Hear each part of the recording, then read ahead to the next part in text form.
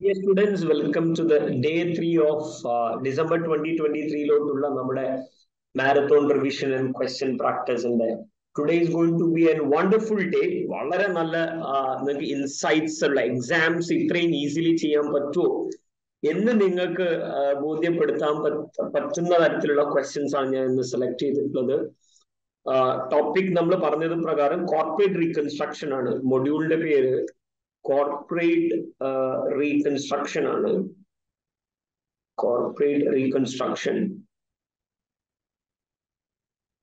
ഇതിൽ ആക്ച്വലി നമുക്ക് 3 തരത്തിലുള്ള റീകൺസ്ട്രക്ഷൻ പഠിക്കാനുണ്ട്. 3 തരത്തിലുള്ള റീകൺസ്ട്രക്ഷൻ. Number 1 financial reconstruction.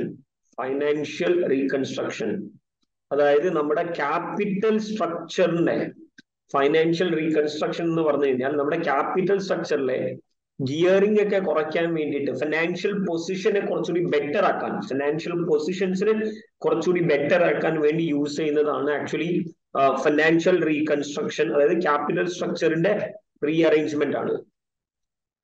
മിക്കവാറും എണ്ണത്തിന് കുറെ ലയബിലിറ്റി ഒക്കെ കുറച്ച് അതിന്റെയൊക്കെ പറ്റുന്നതൊക്കെ പേ ഓഫ് ചെയ്ത് അല്ലെങ്കിൽ അതിനെ ഇക്വിറ്റി ആക്കി മാറ്റിയിട്ടുള്ള ക്വസ്റ്റ്യൻസ്. ഈ ഏരിയയിൽ നമുക്ക് നിങ്ങൾ ആരും പ്രാക്ടീസ് ചെയ്തിട്ടില്ലെങ്കിൽ പ്രാക്ടീസ് ചെയ്യേണ്ട ഒരു ക്വസ്റ്റ്യൻ ആണ് ഫ്ലിപ്പ്ടോട്ട് കമ്പനി എന്ന് പറയുന്നത്. ഇന്ന് നമ്മൾ പ്രാക്ടീസ് ചെയ്യുന്നതിൽ ആക്ച്വലി ഇത് ടാർഗറ്റിൽ വെച്ചിട്ടില്ല. നമ്മുടെ ടൈമിന്റെ ലിമിറ്റ് വെച്ചുകൊണ്ട് ഫ്ലിപ്പ്ടോട്ട് കമ്പനി എന്ന ക്വസ്റ്റ്യനോട് ചെയ്യാൻ പറ്റില്ല. സോ നിങ്ങൾ എന്താ പ്രാക്ടീസ് ചെയ്തിട്ടില്ലെങ്കിൽ, ഈ ക്വസ്റ്റ്യൻ പ്രാക്ടീസ് ചെയ്തിട്ടില്ലെങ്കിൽ this A very wonderful question to get know about financial റീകൺസ്ട്രക്ഷനുമായിട്ട്. Second പാർട്ടാണ് ബിസിനസ് റീഓർഗനൈസേഷൻ. അതായത് ബിസിനസ് അല്ലെങ്കിൽ പോർട്ട്ഫോളിയോ റീഓർഗനൈസേഷൻ. Portfolio reorganisation. ഈ പോർട്ട്ഫോളിയോ റീഓർഗനൈസേഷനിൽ നിന്നും ഒരുപാട് ക്വസ്റ്റ്യൻസ് എക്സാം കിറ്റിലും ACCA എക്സാം പ്ലാറ്റ്ഫോമിലും കിടക്കുന്നുണ്ട്. പോർട്ട്ഫോളിയോ റീകൺസ്ട്രക്ഷൻ എന്ന് വെച്ച് കഴിഞ്ഞാൽ ഒന്നുകിൽ സെൽ ഓഫ് വരാം. സെൽ ഓഫ്, നമ്മൾ നമ്മുടെ ഒരു പോർഷൻ വിറ്റൊഴിവാക്കുന്നു. ഇത് റിലേറ്റ് ചെയ്തിട്ടാണ് നമ്മൾ ഇന്ന് ക്വസ്റ്റ്യൻ ചെയ്യാൻ പോകുന്നത്. നമ്മൾ ചെയ്യാൻ പോകുന്നത് ഹാൻഡ്വുഡ് ഷൂസ് എന്ന് പറയുന്ന ഒരു ക്വസ്റ്റ്യനും, ഹാൻഡ്വുഡ് ഷൂസ് എന്ന് പറയുന്ന ഹാൻഡ്വുഡ് കമ്പനിയോ, if I am not wrong, ഹാൻഡ്വുഡ് shoes company, അതാ കറക്റ്റ് നെയിം. ഹാൻഡ്വുഡ് ഷൂസ് കമ്പനി എന്ന് പറയുന്ന ഒരു ക്വസ്റ്റ്യനും, ഇതുപോലെ തന്നെ ഇത് 2021 വന്ന ക്വസ്റ്റ്യൻ ആണ്. അതുപോലെ 2022 വന്ന ചാർബറോഫ് എന്ന് പറയുന്ന ഒരു ക്വസ്റ്റ്യന്, ചാർബറോഫ് എന്ന് പറയുന്ന ക്വസ്റ്റ്യൻ, ചാർബറോഫ് കമ്പനി എന്ന് പറയുന്ന ക്വസ്റ്റ്യൻ. ഇതുപോലെ തന്നെ സ്പിൻ ഓഫ് എന്ന് പറയാറുണ്ട്. ഇന്നലെ നമ്മള് മേജേഴ്സിനെ കുറിച്ച് ചെയ്യുമ്പോൾ ഞാൻ ഈ എന്താ നിങ്ങൾക്ക് പറഞ്ഞു തന്നിട്ടുണ്ടായിരുന്നു. അത് നമ്മൾ വിൽക്കുന്നില്ല, പക്ഷേ എന്താ നമ്മുടെ തന്നെ വേറൊരു പാർട്ടാക്കി മാറ്റുവാണ്. നമ്മുടെ ഒരു പാർട്ടിനെ നമ്മൾ വേറൊരു കമ്പനിയാക്കി മാറ്റുക. പാർട്ടാക്കി മാറ്റുന്നല്ല, നമ്മുടെ ABC എന്ന് പറഞ്ഞ ഡിവിഷൻ ഉണ്ടായിരുന്നു, 3 ഡിവിഷൻ. അതിലെ C എന്ന് പറഞ്ഞ ഡിവിഷനെ വിറ്റൊഴിവാക്കുന്നില്ല, വിൽക്കാതെ സെപ്പറേറ്റ് വേറൊരു കമ്പനിയാക്കി. ഇപ്പൊ ഇന്നലെ ചെയ്ത ക്വസ്റ്റ്യനില് B ഡിപ്പാർട്ട്മെന്റ് നെഡ്ജ എന്ന് പറയുന്ന വേറൊരു കമ്പനിയാക്കി. നമ്മുടെ തന്നെ ഓണർഷിപ്പ് ഉള്ള കമ്പനി പക്ഷെ വേറെ കമ്പനിയാക്കി വന്നു. ഇത് സെക്ഷൻ നമ്മുടെ CB പ്ലാറ്റ്ഫോമിൽ ഒരു ക്വസ്റ്റ്യൻ കിടക്കുന്നുണ്ട്. If I'm not wrong, it is in 2023 ഒരു ക്വസ്റ്റ്യൻ, സ്പിൻ ഓഫിന്റെ ക്വസ്റ്റ്യൻ കിടക്കുന്നുണ്ട്. ഞാൻ പേര് ഓർക്കുന്നില്ല. ഇതല്ലാതെ പിന്നെ അതർ തിയറി വരുന്നത് ഇതിൽ നിന്നും MBO versus MBI, MBO versus MBIയുടെ ഒരു ടെക്നിക്കൽ ആർട്ടിക്കിൾ ഉണ്ട്. നമ്മുടെ നോർമൽ ക്ലാസ് സെഷനിൽ ഞാൻ ഇത് ടെക്നിക്കൽ ആർട്ടിക്കിളിനെ നമ്മുടെ ടോപ്പിക് ആയിട്ട് തന്നെ എടുക്കാറുണ്ട്.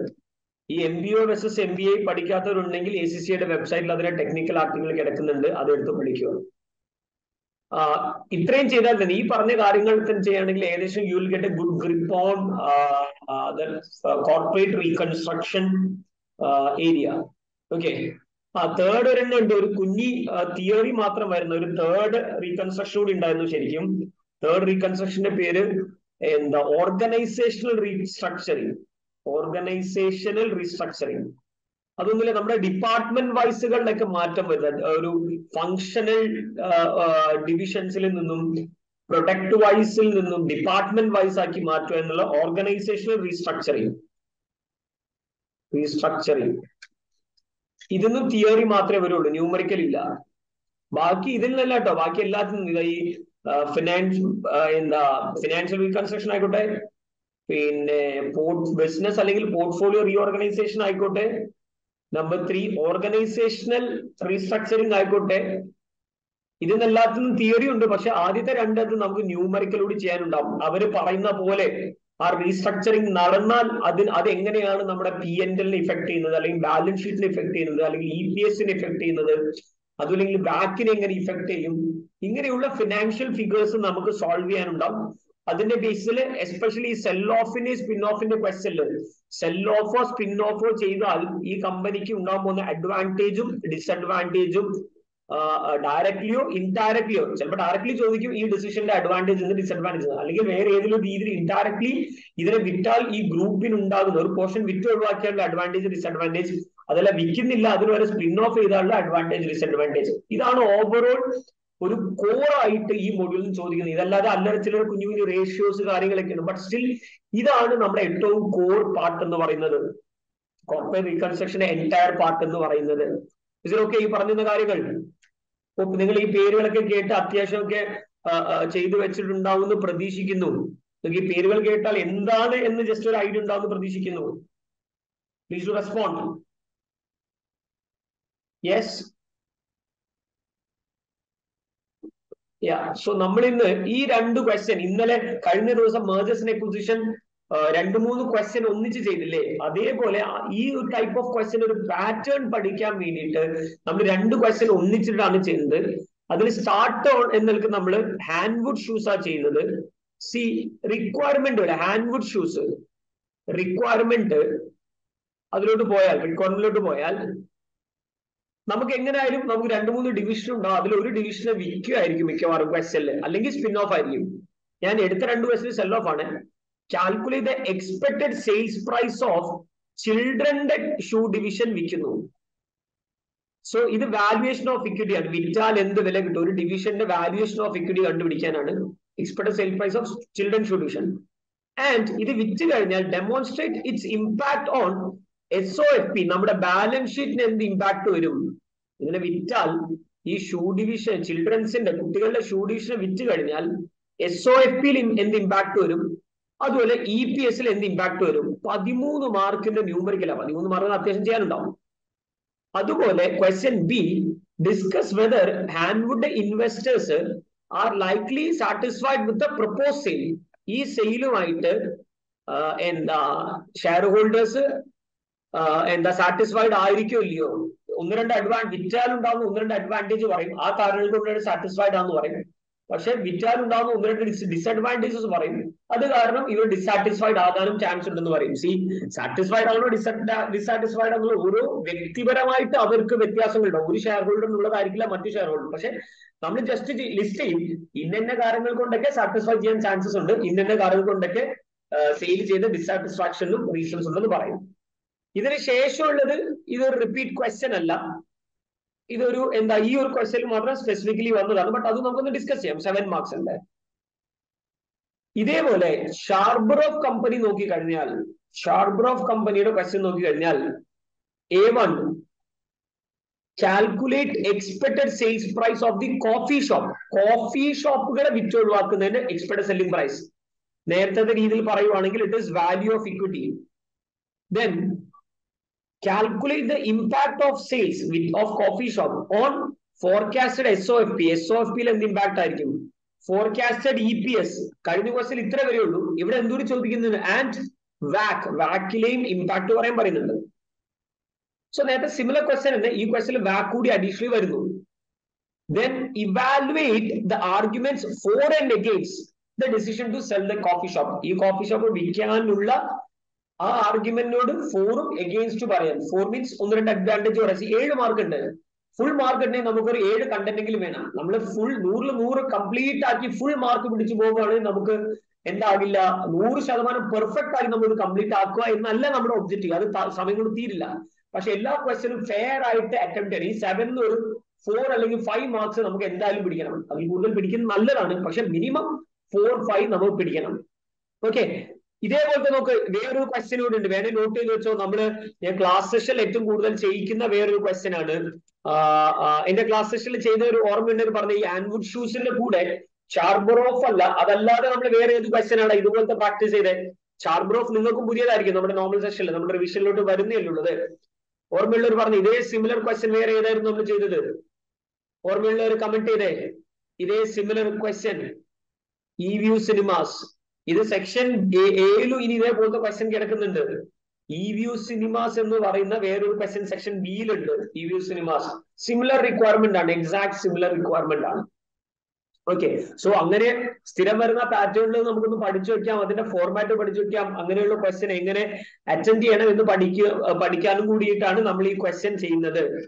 സോ നിങ്ങളുടെ സൈഡിൽ നിന്ന് ആദ്യം എനിക്ക് വേണ്ടത് ഹാൻഡ്വുഡ് ഷൂസിന്റെ ഇങ്ങനെയുള്ള ക്വസ്റ്റ്യനിലെ ഒരുപാട് ഡേറ്റ ഉണ്ടാവും. ഈ ഡേറ്റ വായിച്ചു വെച്ച് കാര്യങ്ങൾ മനസ്സിലാക്കുക എന്നുള്ളത് കുറച്ച് ചാലഞ്ച് ആണ്. സോ നിങ്ങളുടെ സൈഡിൽ നിന്ന് എല്ലാവരുടെ സൈഡിൽ നിന്ന് എനിക്ക് വേണ്ടത് ശ്രദ്ധിച്ച് ഡാറ്റ വായിക്കുക. Read with your pen, read with your pen. That means നിങ്ങൾ വായിക്കുമ്പോൾ എക്സാംസിന് നിങ്ങൾക്ക് സ്ക്രാച്ച് പേപ്പർ തരും. റിമോട്ട് എക്സാംസ് അല്ലാത്ത എല്ലാവർക്കും സ്ക്രാച്ച് പേപ്പർ തരും. ആ സ്ക്രാച്ച് പേപ്പറിൽ നിങ്ങൾക്ക് വായിക്കുമ്പോഴേ നിങ്ങൾക്ക് വേണ്ടത് ഇന്ന ഡിവിഷൻ ആണ്, ഇന്ന ഡിവിഷൻ വിൽക്കാൻ പോവുകയാണ്, വിറ്റാൽ ഇന്ന കാര്യങ്ങൾ നടക്കുന്ന 1-2 കാര്യങ്ങൾ പറഞ്ഞു അതിന് പ്രധാനമെന്ന് തോന്നുന്ന ഒരു പിക്ചർ ഒന്നും കൂടെ കിട്ടിക്കഴിഞ്ഞാൽ, ഒരു സമ്മറൈസ്ഡ് ഒരു ഡേറ്റ കിട്ടിക്കഴിഞ്ഞാൽ കുറച്ചുകൂടി ബെറ്റർ ആയിട്ട് ചെയ്യാൻ പറ്റും. സോ എല്ലാവരും ഹാൻഡ്വുഡിന്റെ സിനാരിയോ മൊത്തമായിട്ട് വായിച്ച എന്നിട്ട് ഡൺ പറഞ്ഞ് എനിക്ക് പ്രാക്ടീസ് സെഷൻ ആണ് ഇത്, റിവിഷൻ പ്രാക്ടീസ് സെഷൻ. പ്രാക്ടീസ് സെഷനിൽ പലപ്പോഴും നമ്മൾ ഒഴിവാക്കുന്ന ഒരു കാര്യമാണ് ക്വിക്ലി റീഡ് ഓടിച്ചുകൊണ്ട് നിർത്തിക്കാളും.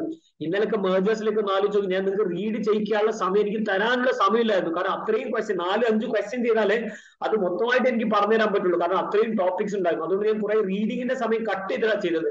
ആക്ച്വലി പ്രാക്ടീസിന്റെ ഏറ്റവും ഫസ്റ്റ് ഒരു പ്രധാനപ്പെട്ട പാർട്ടാണ് റീഡിങ്. സോ ദാറ്റ് നമ്മൾ ഇൻവെസ്റ്റ്മെന്റ് പ്രൈസിൽ ക്വസ്റ്റ്യൻസിൽ റീഡ് ചെയ്യിപ്പിച്ചായിരുന്നു, അതേപോലെ ഈ ക്വസ്റ്റ്യൻസിലും റീഡ് ചെയ്തേ അല്ലേ.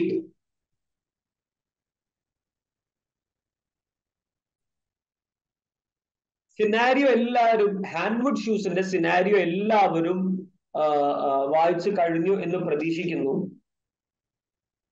നമുക്ക് ഇത് വായിച്ചപ്പോ ഹാൻഡ്വുഡ് ഷൂസിന്റെ 2 ഡിവിഷൻ ഉണ്ട്. ചിൽഡ്രൻ ഡിവിഷൻ, അതായത് 40 വർഷം മുമ്പ് തുടങ്ങിയത്.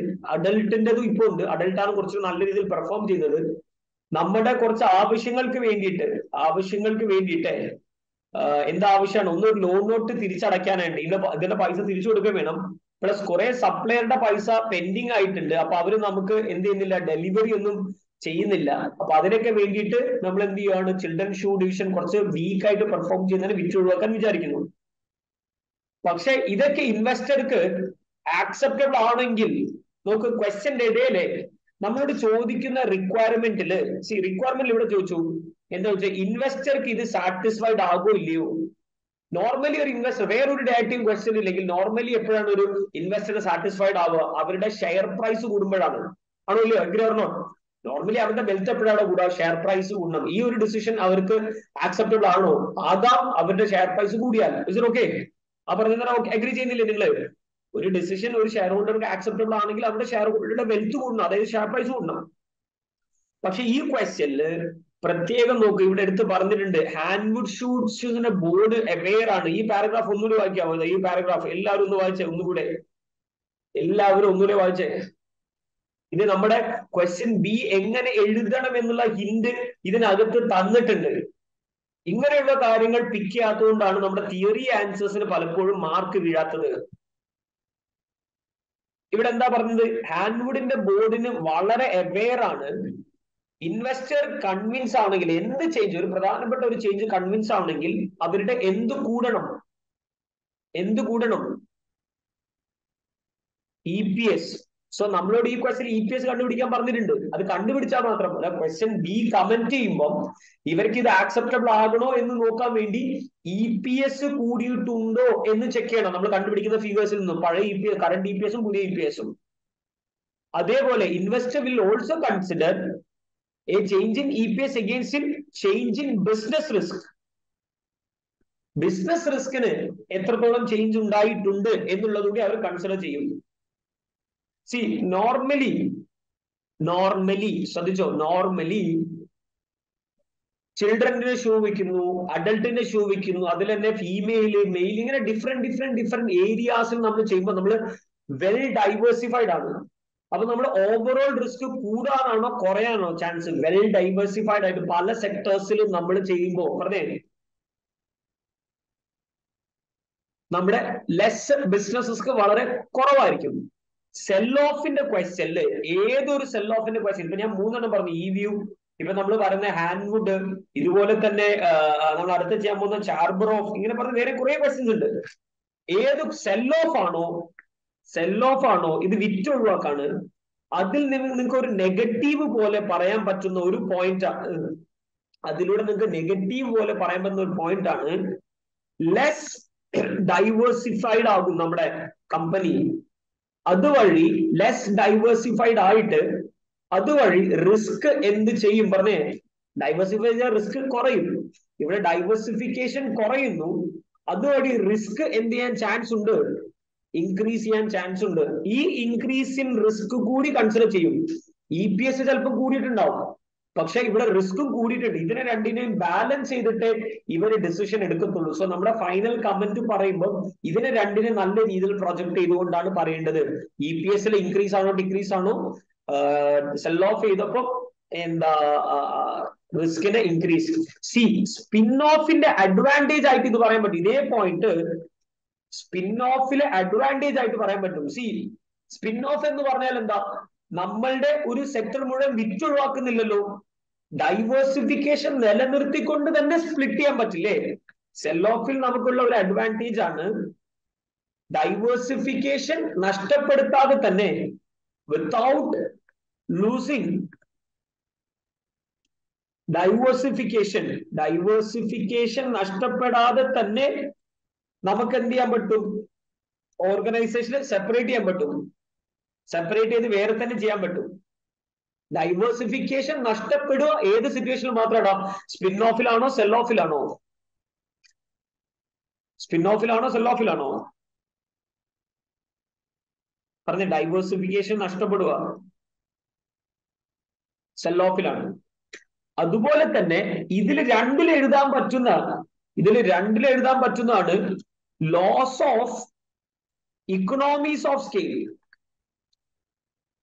എന്താ എക്കണോമീസ് ഓഫ് സ്കെയിൽ എന്ന് പറയാം, ലാർജ് പ്രൊഡക്ഷൻ ചെയ്യുമ്പോൾ കോസ്റ്റ് പെർ യൂണിറ്റ് എന്താവും, സ്കെയിൽ ഓഫ് പ്രൊഡക്ഷൻ വളരെ ലാർജ്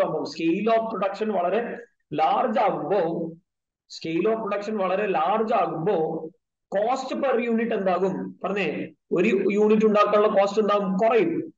സെൽ ഓഫ് ആയാൽ ഒരു പാർട്ട് നമ്മൾ വിറ്റ് ഒഴിവാക്കി, ബാക്കി പാർട്ട് മാത്രമേ പ്രൊഡക്ഷൻ ചെയ്യുള്ളൂ. സ്പിൻ ഓഫ് ആയാലും എന്താ, വേറെ വേറെ കമ്പനി അല്ലേ, അതിലും ഉണ്ടാകുന്ന ഒരു ഡിസഡ്വാൻറ്റേജ് ആണ് ഈ എക്കണോമീസ് ഓഫ് സ്കെയിൽ നഷ്ടപ്പെടും. കാരണം വേറെ വേറെ കമ്പനികളല്ലേ എല്ലാവരും. ഇയാളുടെ ഫസ്റ്റ് ഇപ്പൊ നേരത്തെ ക്വസ്റ്റ്യൻ നമ്മൾ ചെയ്ത വോഗൽ കമ്പനി ആണെങ്കിൽ, വോഗൽ പ്ലസ് എ വേറൊരു കമ്പനിയാണ്, അവരവരുടെ പ്രൊഡക്ഷൻ അവർ ചെയ്യുന്നു, വേറെ ഫാക്ടറിയിലായിരിക്കും ആദ്യം ചെയ്യുക. നെറ്റ് എന്ന് പറഞ്ഞ സ്പിൻ ഓഫ് ചെയ്ത കമ്പനി ഇല്ലേ, അവർക്ക് loss of economies of scale ഉണ്ടാവും, loss of economy. So actually spin of എന്ന് പറയുന്നത് മേജറിന്റെ ഓപ്പോസിറ്റ് ആണ്, ഡീമർജർ ആണ്. സ്പിൻ ഓഫ് എന്ന് പറയുന്നത് ഡീമർജർ ആണ്. അപ്പൊ നേരത്തെ ഉണ്ടായ എല്ലാ സിനർജീസും നഷ്ടപ്പെടും, ഒന്നിച്ചു കഴിഞ്ഞാൽ കിട്ടുമായിരുന്ന എല്ലാ സിനർജീസും. അത് എന്ത് ചെയ്യാൻ, ഓരോന്നും നിർത്തിയിടാൻ പറ്റും, പക്ഷെ ലോസ് ഇൻ സിനർജീസ്, കോസ്റ്റ് സിനർജി നഷ്ടപ്പെടും, അതേപോലെ റവന്യൂ സിനർജി നഷ്ടപ്പെടും, ഫിനാൻഷ്യൽ സിനർജീസ് നഷ്ടപ്പെടും. മൂന്ന് പ്രധാനപ്പെട്ട സിനർജി കിട്ടില്ലേ എന്ത് ചെയ്താൽ പറഞ്ഞേ, എന്തായിരുന്നെങ്കിൽ, എങ്ങനെ നിന്നാൽ പറഞ്ഞേ, ഡീമർജ് ചെയ്താലാണോ മേർജ് ചെയ്താലാണോ, മേർജ് ചെയ്യാണ്. സ്പിൻ ഓഫ് എന്ന് പറഞ്ഞാൽ എന്താ, ഓൾറെഡി മേർജ് ചെയ്യപ്പെട്ട ഡിവിഷനുകളോ കമ്പനികളോ എന്ത് ചെയ്യുവാണ് ആക്ച്വലി പറഞ്ഞേ, സ്പിൻ ഓഫ് എന്ന് പറഞ്ഞാ ഡീമർജ് ചെയ്യപ്പെടാണ്. സോ നമ്മൾ മേർജേഴ്സിന് പഠിച്ച എല്ലാ അഡ്വാൻറ്റേജും ഇവിടെ ഡിസഡ്വാൻറ്റേജ് ആയിട്ട് എഴുതാൻ പറ്റും. സോ തിയറിറ്റിക്കൽ ക്വസ്റ്റ്യനിലോട്ട് എന്തൊക്കെ നമുക്ക് കൊടുക്കാൻ പറ്റും എന്നുള്ള ഒരു ഗൈഡ് ലൈൻ ആണ് ഞാൻ ഇത് തന്നത്. പക്ഷെ ഇതിനെ സിനാരിയോയ്ക്ക് അനുസരിച്ച് ട്യൂൺ ചെയ്ത് എഴുതണം, അപ്പോഴാണ് നിങ്ങൾക്ക് കണ്ടന്റിന്റെ മാർക്കും പ്രൊഫഷണൽ മാർക്സ് ആയ കൊമേഴ്ഷ്യൽ എക്യുപ്മെന്റും കിട്ടുക. ഓക്കെ, ക്ലിയർ അല്ലേ? ഹോപ്പ് യു ഗൈസ് ആർ എന്റെ കൂടെ ഇത് കണ്ടിന്യൂസ്ലി നിങ്ങൾ നോട്ട് ചെയ്യുന്നുണ്ട്, കാരണം വേറെ നോട്ട് ചെയ്യാനുള്ള ടൈം നമുക്ക് ഉണ്ടാവില്ല. ഓക്കെ, സോ അങ്ങനെയെങ്കിൽ ഈ ക്വസ്റ്റ്യനില് ഈ ഒരു പാർട്ടിൽ adjustment number 1, adjustment number 2, adjustment number 4, ഈ 4 അഡ്ജസ്റ്റ്മെന്റ്സ് ആണ് നമുക്ക് എന്തിനു ഉപകരിക്കുക, എന്ത് കണ്ടുപിടിക്കാൻ, ആ വിൽക്കുന്ന ഡിവിഷന്റെ എന്ത് കണ്ടുപിടിക്കാൻ? വിൽക്കുന്ന ഡിവിഷന്റെ എക്സ്പെക്ടഡ് സെല്ലിംഗ് പ്രൈസ്. സോ നമുക്ക് എല്ലാവർക്കും ഒന്നിച്ചിട്ട് ഈ ക്വസ്റ്റ്യൻ ചെയ്യാം. എല്ലാവരുടെ കൂടെ ചെയ്യണേ. ഹാൻവുഡ് ഷൂസ് കമ്പനി. ഇതിലെ എ ക്വസ്റ്റ്യൻ ആണ് ചെയ്യുന്നത്. ഇതിലെ എ ക്വസ്റ്റ്യൻ എന്താ? Expected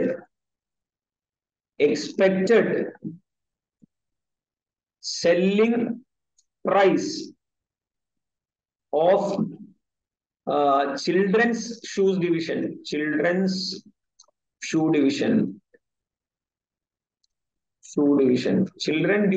division expected selling price. See, ഇത് ക്യാഷ് ഫ്ലോ ബേസ്ഡ് വാല്യൂഷൻ ആണ്. നമുക്ക് എന്ത് തന്നിട്ടുണ്ട്? 4 വർഷത്തെ ക്യാഷ് ഫ്ലോ ഡയറക്ട്ലി തന്നിട്ടുണ്ട്. അതിനുശേഷം എന്താകും എന്നുള്ളതും തന്നിട്ടുണ്ട്. സി ക്വസ്റ്റ്യനിൽ നമ്മൾ പ്രത്യേകം പറഞ്ഞു, sales price of children shoe division കണ്ടുപിടിക്കേണ്ടത് പ്രസന്റ് വാല്യൂയുടെ സം ആണ്. ഏത്? ഈ പ്രെഡിക്റ്റഡ് താഴെ തന്നിട്ടുള്ള പ്രെഡിക്റ്റഡ് ക്യാഷ് ഫ്ലോനെ നമ്മൾ യൂസ് ചെയ്യുന്ന ഡിസ്കൗണ്ടിംഗ് റേറ്റ് 76 ആണ്. Predicted after tax free cash flow തന്നിട്ടുണ്ട്. ഡയറക്ട്ലി ഫ്രീ ക്യാഷ് ഫ്ലോ തന്നിട്ടുണ്ട്. ഇതിന്റെ പ്രസന്റ് വാല്യൂ മാത്രം കണ്ടുപിടിച്ചാൽ മതി. അതൊന്നും ഡെപ്റ്റ് കുറയ്ക്കണമെന്നൊന്നും പറഞ്ഞിട്ടില്ല. ഫ്രീ ക്യാഷ് ഫ്ലോന്റെ പ്രസന്റ് വാല്യൂ കണ്ടുപിടിക്കുക. സോ ഇത് ഫ്രീ ക്യാഷ് ഫ്ലോ ഫേം ആണോ ഇക്വിറ്റി ആണെന്നും പറഞ്ഞില്ല. ഡെപ്റ്റ് കുറയ്ക്കുന്നില്ലെങ്കിൽ മിക്കവാറും ഫ്രീ ക്യാഷ് ഫ്ലോ ഇക്വിറ്റി ആയിരിക്കും. So directly free cash flow തന്നിട്ടുണ്ട്. അതും ആഫ്റ്റർ ടാക്സ് ആണ്. ടാക്സ് പോലും കുറയ്ക്കേണ്ട. 76, 81, 85. 76, 81, 85 all are in millions. 88. ഇതിനെ നമ്മുടെ ഡിസ്കൗണ്ടിങ് റേറ്റ്, ക്വസ്റ്റ്യനിൽ തന്ന ഡിസ്കൗണ്ടിങ് റേറ്റ് കൊണ്ട് പ്രസന്റ് വാല്യൂ എടുത്താൽ കിട്ടുന്നതാണെന്നാ പറഞ്ഞത്. സോ ഡിസ്കൗണ്ടിങ് റേറ്റ് 10% ആണ്. ഈ 10% ഡിസ്കൗണ്ട് ചെയ്യുന്ന പ്രസന്റ് വാല്യൂ കണ്ടുപിടിക്കാൻ വേണ്ടിയിട്ട് ഓരോന്നോരോന്ന് ഡിസ്കൗണ്ട് ചെയ്യണോ? NPV formula കണ്ടുപിടിക്കണോ? നമ്മൾ ഇതാ ചെയ്യാം. Present value of T1 to T4 കണ്ടുപിടിക്കും. അത് കഴിഞ്ഞിട്ട് present value of T5 to TN കണ്ടുപിടിക്കും. ഇതാണ് ചെയ്യാൻ പോകുന്നത്. ഇന്നലെ നമ്മൾ മെർജേഴ്സിനെ കുറിച്ചിലൊക്കെ ചെയ്ത പോലെ പറഞ്ഞേ. ഈ T1 to T4 ന്റെ present value of free cash flows നമ്മൾ എങ്ങനെ കണ്ടുപിടിക്കുക? ഓരോന്നിന്റെ ഡിസ്കൗണ്ടിംഗ് ഫാക്ടർ വെച്ച് കണ്ടുപിടിക്കണം. അല്ലെങ്കിൽ സിംപ്ലി NPയുടെ ഫോമുല യൂസ് ചെയ്താൽ മതിയോ? NPയുടെ ഫോമുല യൂസ് ചെയ്താൽ മതി. So equal to NPV bracket open rate comma cash flows from T1 to T last equal to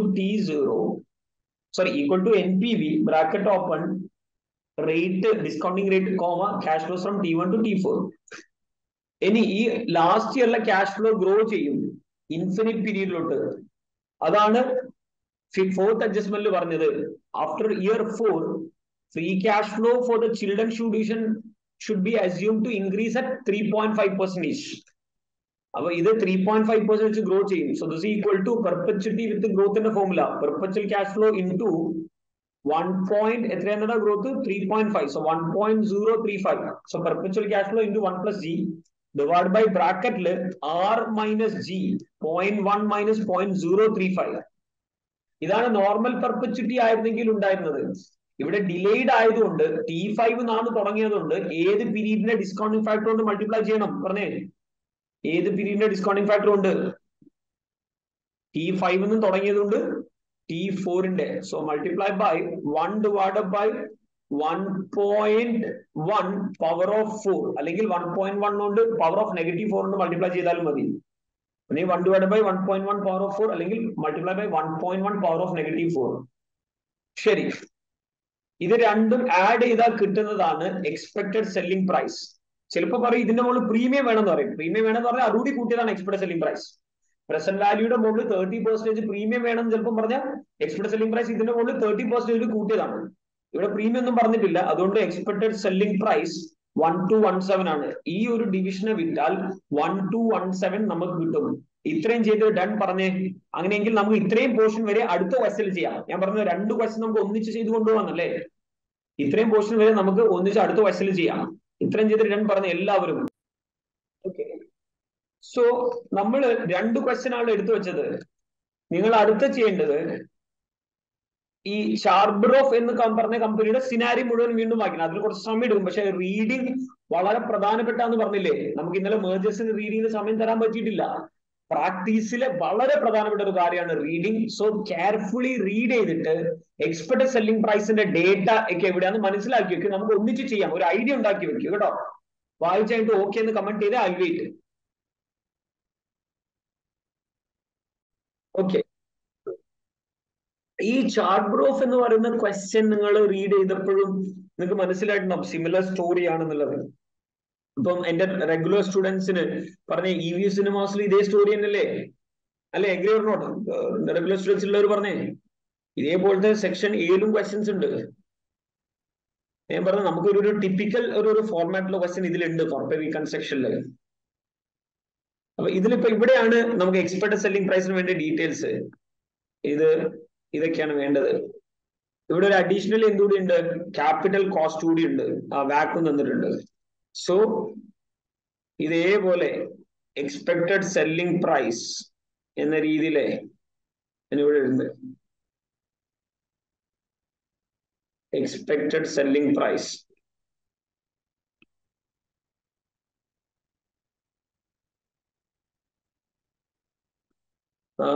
four years എന്നല്ലേ ഇതിലും തന്നത്. 4 years ക്വിക്ലി ചെയ്യാട്ടോ, നമുക്ക് അധികം സമയമില്ല, സ്പീഡാക്കാം. T1 T2 T3 T4 4 വർഷം. ഞാൻ എപ്പോഴേ കുറച്ച് ഏരിയ സെലക്ട് ചെയ്തിട്ട് എപ്പോഴും സെൻട്രൽ അലൈൻ ചെയ്ത് വെക്കും, നല്ലതാണ്. സോ നമുക്ക് ഫ്രീ ക്യാഷ് ഫ്ലോ തന്നിട്ടുണ്ട്, അതൊരു പ്രോഫിറ്റ് ആണ് തന്നത്, അത് തന്നെയാണ് ഫ്രീ ക്യാഷ് ഫ്ലോ എന്ന് അസ്യൂം ചെയ്യാൻ പറഞ്ഞു. എത്രയാ ഫ്രീ ക്യാഷ് ഫ്ലോ? 296 328 296 328 then 360 388 360 388. ഇതിന്റെ പുറമെ നെറ്റ് ലോസിൽ ഫ്രീ ക്യാഷ് മാത്രമേ ഉള്ളൂ. ഇതിന്റെ പുറമെ എന്ത് പറഞ്ഞിട്ടുണ്ട്? അഡീഷണൽ ഇൻക്രിമെന്റൽ ഇൻവെസ്റ്റ്മെന്റ് ഉണ്ടെന്ന് പറഞ്ഞിട്ടുണ്ട്.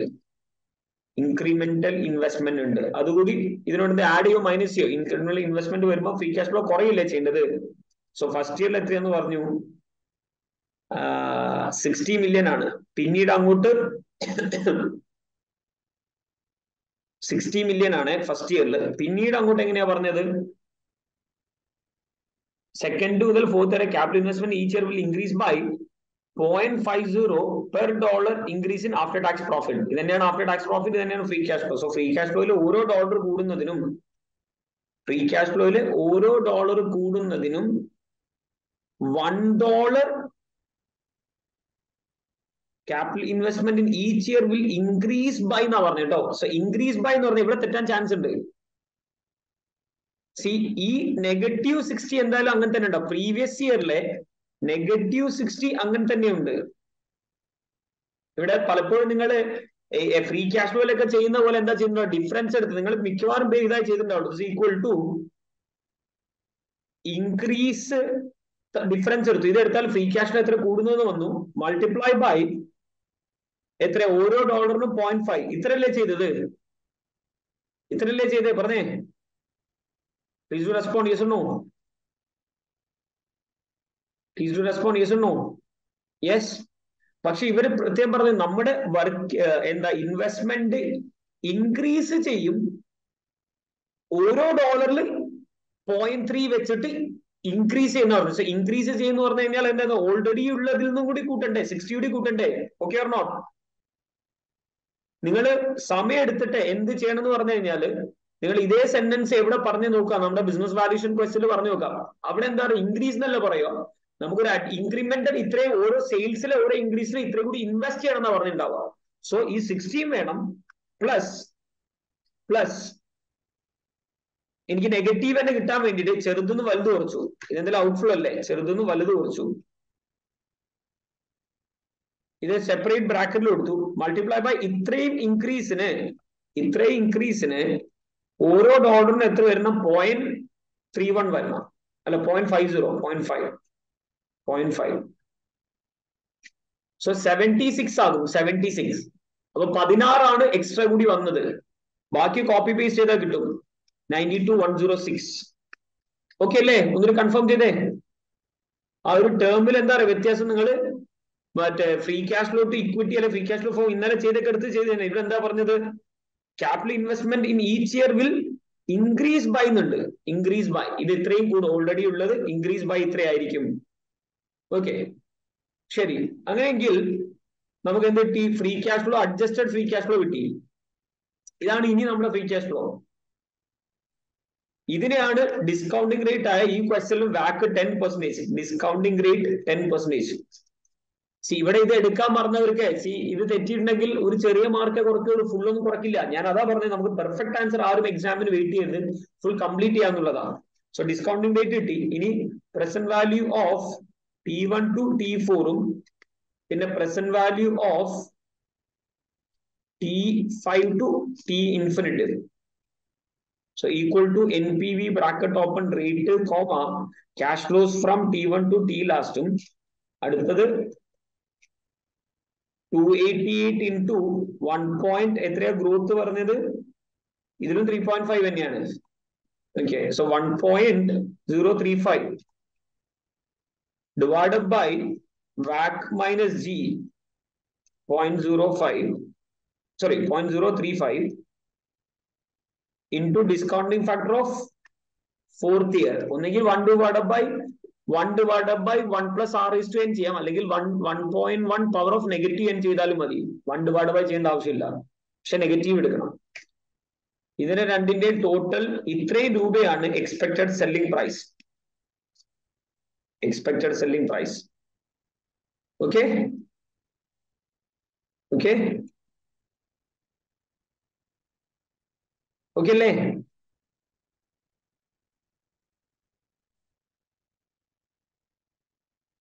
യെസ്, എല്ലാവരും കൺഫേം ചെയ്യടാ, വേഗം വേഗം നമ്മൾ ചെയ്തു പോകാനാണ്. ശരി, അപ്പൊ ഇപ്പൊ ചെയ്തത് സി കമ്പനി, ചാർബർ ഓഫ് കമ്പനിയാണ്.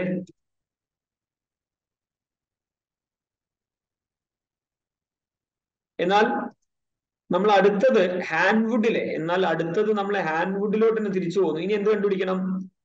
Demonstrate impact in SOFP. Impact in SOFP ചോദിച്ചാൽ ബാലൻസ് ഷീറ്റിൽ ഒരു SOFP തന്നിട്ടുണ്ടാവും, അത് അതുപോലെ തന്നെ എഴുതുക.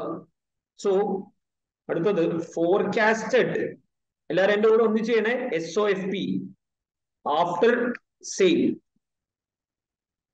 സെയിൽ ഓഫ് ഏതാണോ അത്. ഇപ്പൊ ഈ ക്വസ്റ്റൻ ആണെങ്കിൽ ചിൽഡ്രൻ ഷൂ, ഞാൻ ടൈം ചെയ്യാൻ തൽക്കാലം അത് എഴുതിയില്ല.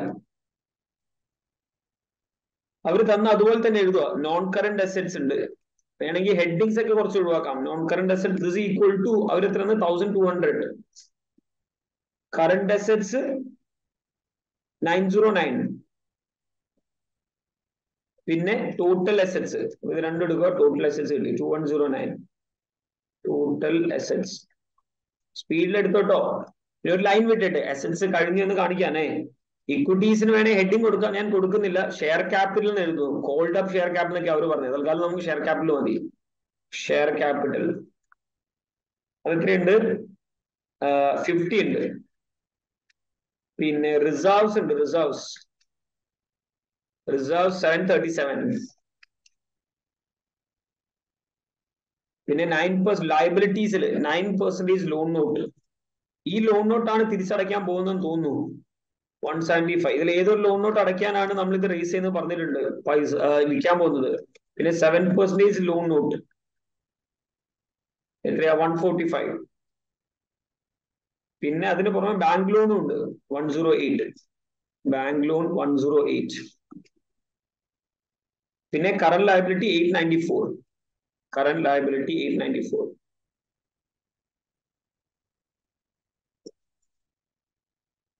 ഓക്കെ, ലയബിലിറ്റീസ് ആണ് 894. ഇതിന്റെ എല്ലാത്തിന്റെയും സം എടുത്തു കഴിഞ്ഞാൽ, ഇവിടെ തൊട്ട് ലാസ്റ്റ് വരെ സം എടുത്തു കഴിഞ്ഞാൽ എഴുതിയൊക്കെ കറക്റ്റ് ആണെങ്കിൽ 210 തന്നെ വരും ആണ്. ഇത് ടോട്ടൽ ഇക്വിറ്റീസ് ആൻഡ് ലയബിലിറ്റീസ്.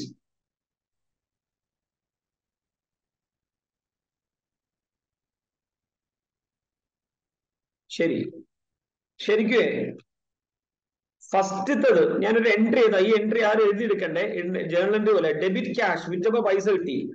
എത്ര പൈസ കിട്ടിയിട്ടുണ്ടാവും? ഇവിടെയുള്ള ഈ പൈസയാണ്. ഡെബിറ്റ് ക്യാഷ് ഇത്ര കിട്ടി 1217. Credit disposed അസെറ്റ്സുകള്, sports അസെറ്റ്സുകള്. ആക്ച്വലി എത്രയാണ് അറിയാം ഡിസ്പോസ്ഡ് അസെറ്റ്സ് ഉള്ളത്? വിറ്റതിന് എത്ര അസെറ്റ്സ് ഉണ്ടെന്ന് പറഞ്ഞിട്ടുണ്ട്. എടാ, ഞാൻ വിറ്റതിന് ഈ എൻട്രി എഴുതേണ്ട ആവശ്യം ഇത് മനസ്സിലാവാൻ വേണ്ടിയിട്ടാണ്. എന്താ വിറ്റതിന് കുറച്ച് അസെറ്റ്സ് ഉണ്ടെന്ന് പറഞ്ഞിട്ടുണ്ട് ഇവിടെ. ചിൽഡ്രൻസ് ഷൂ ഡിവിഷൻ ആണ് വിറ്റത്.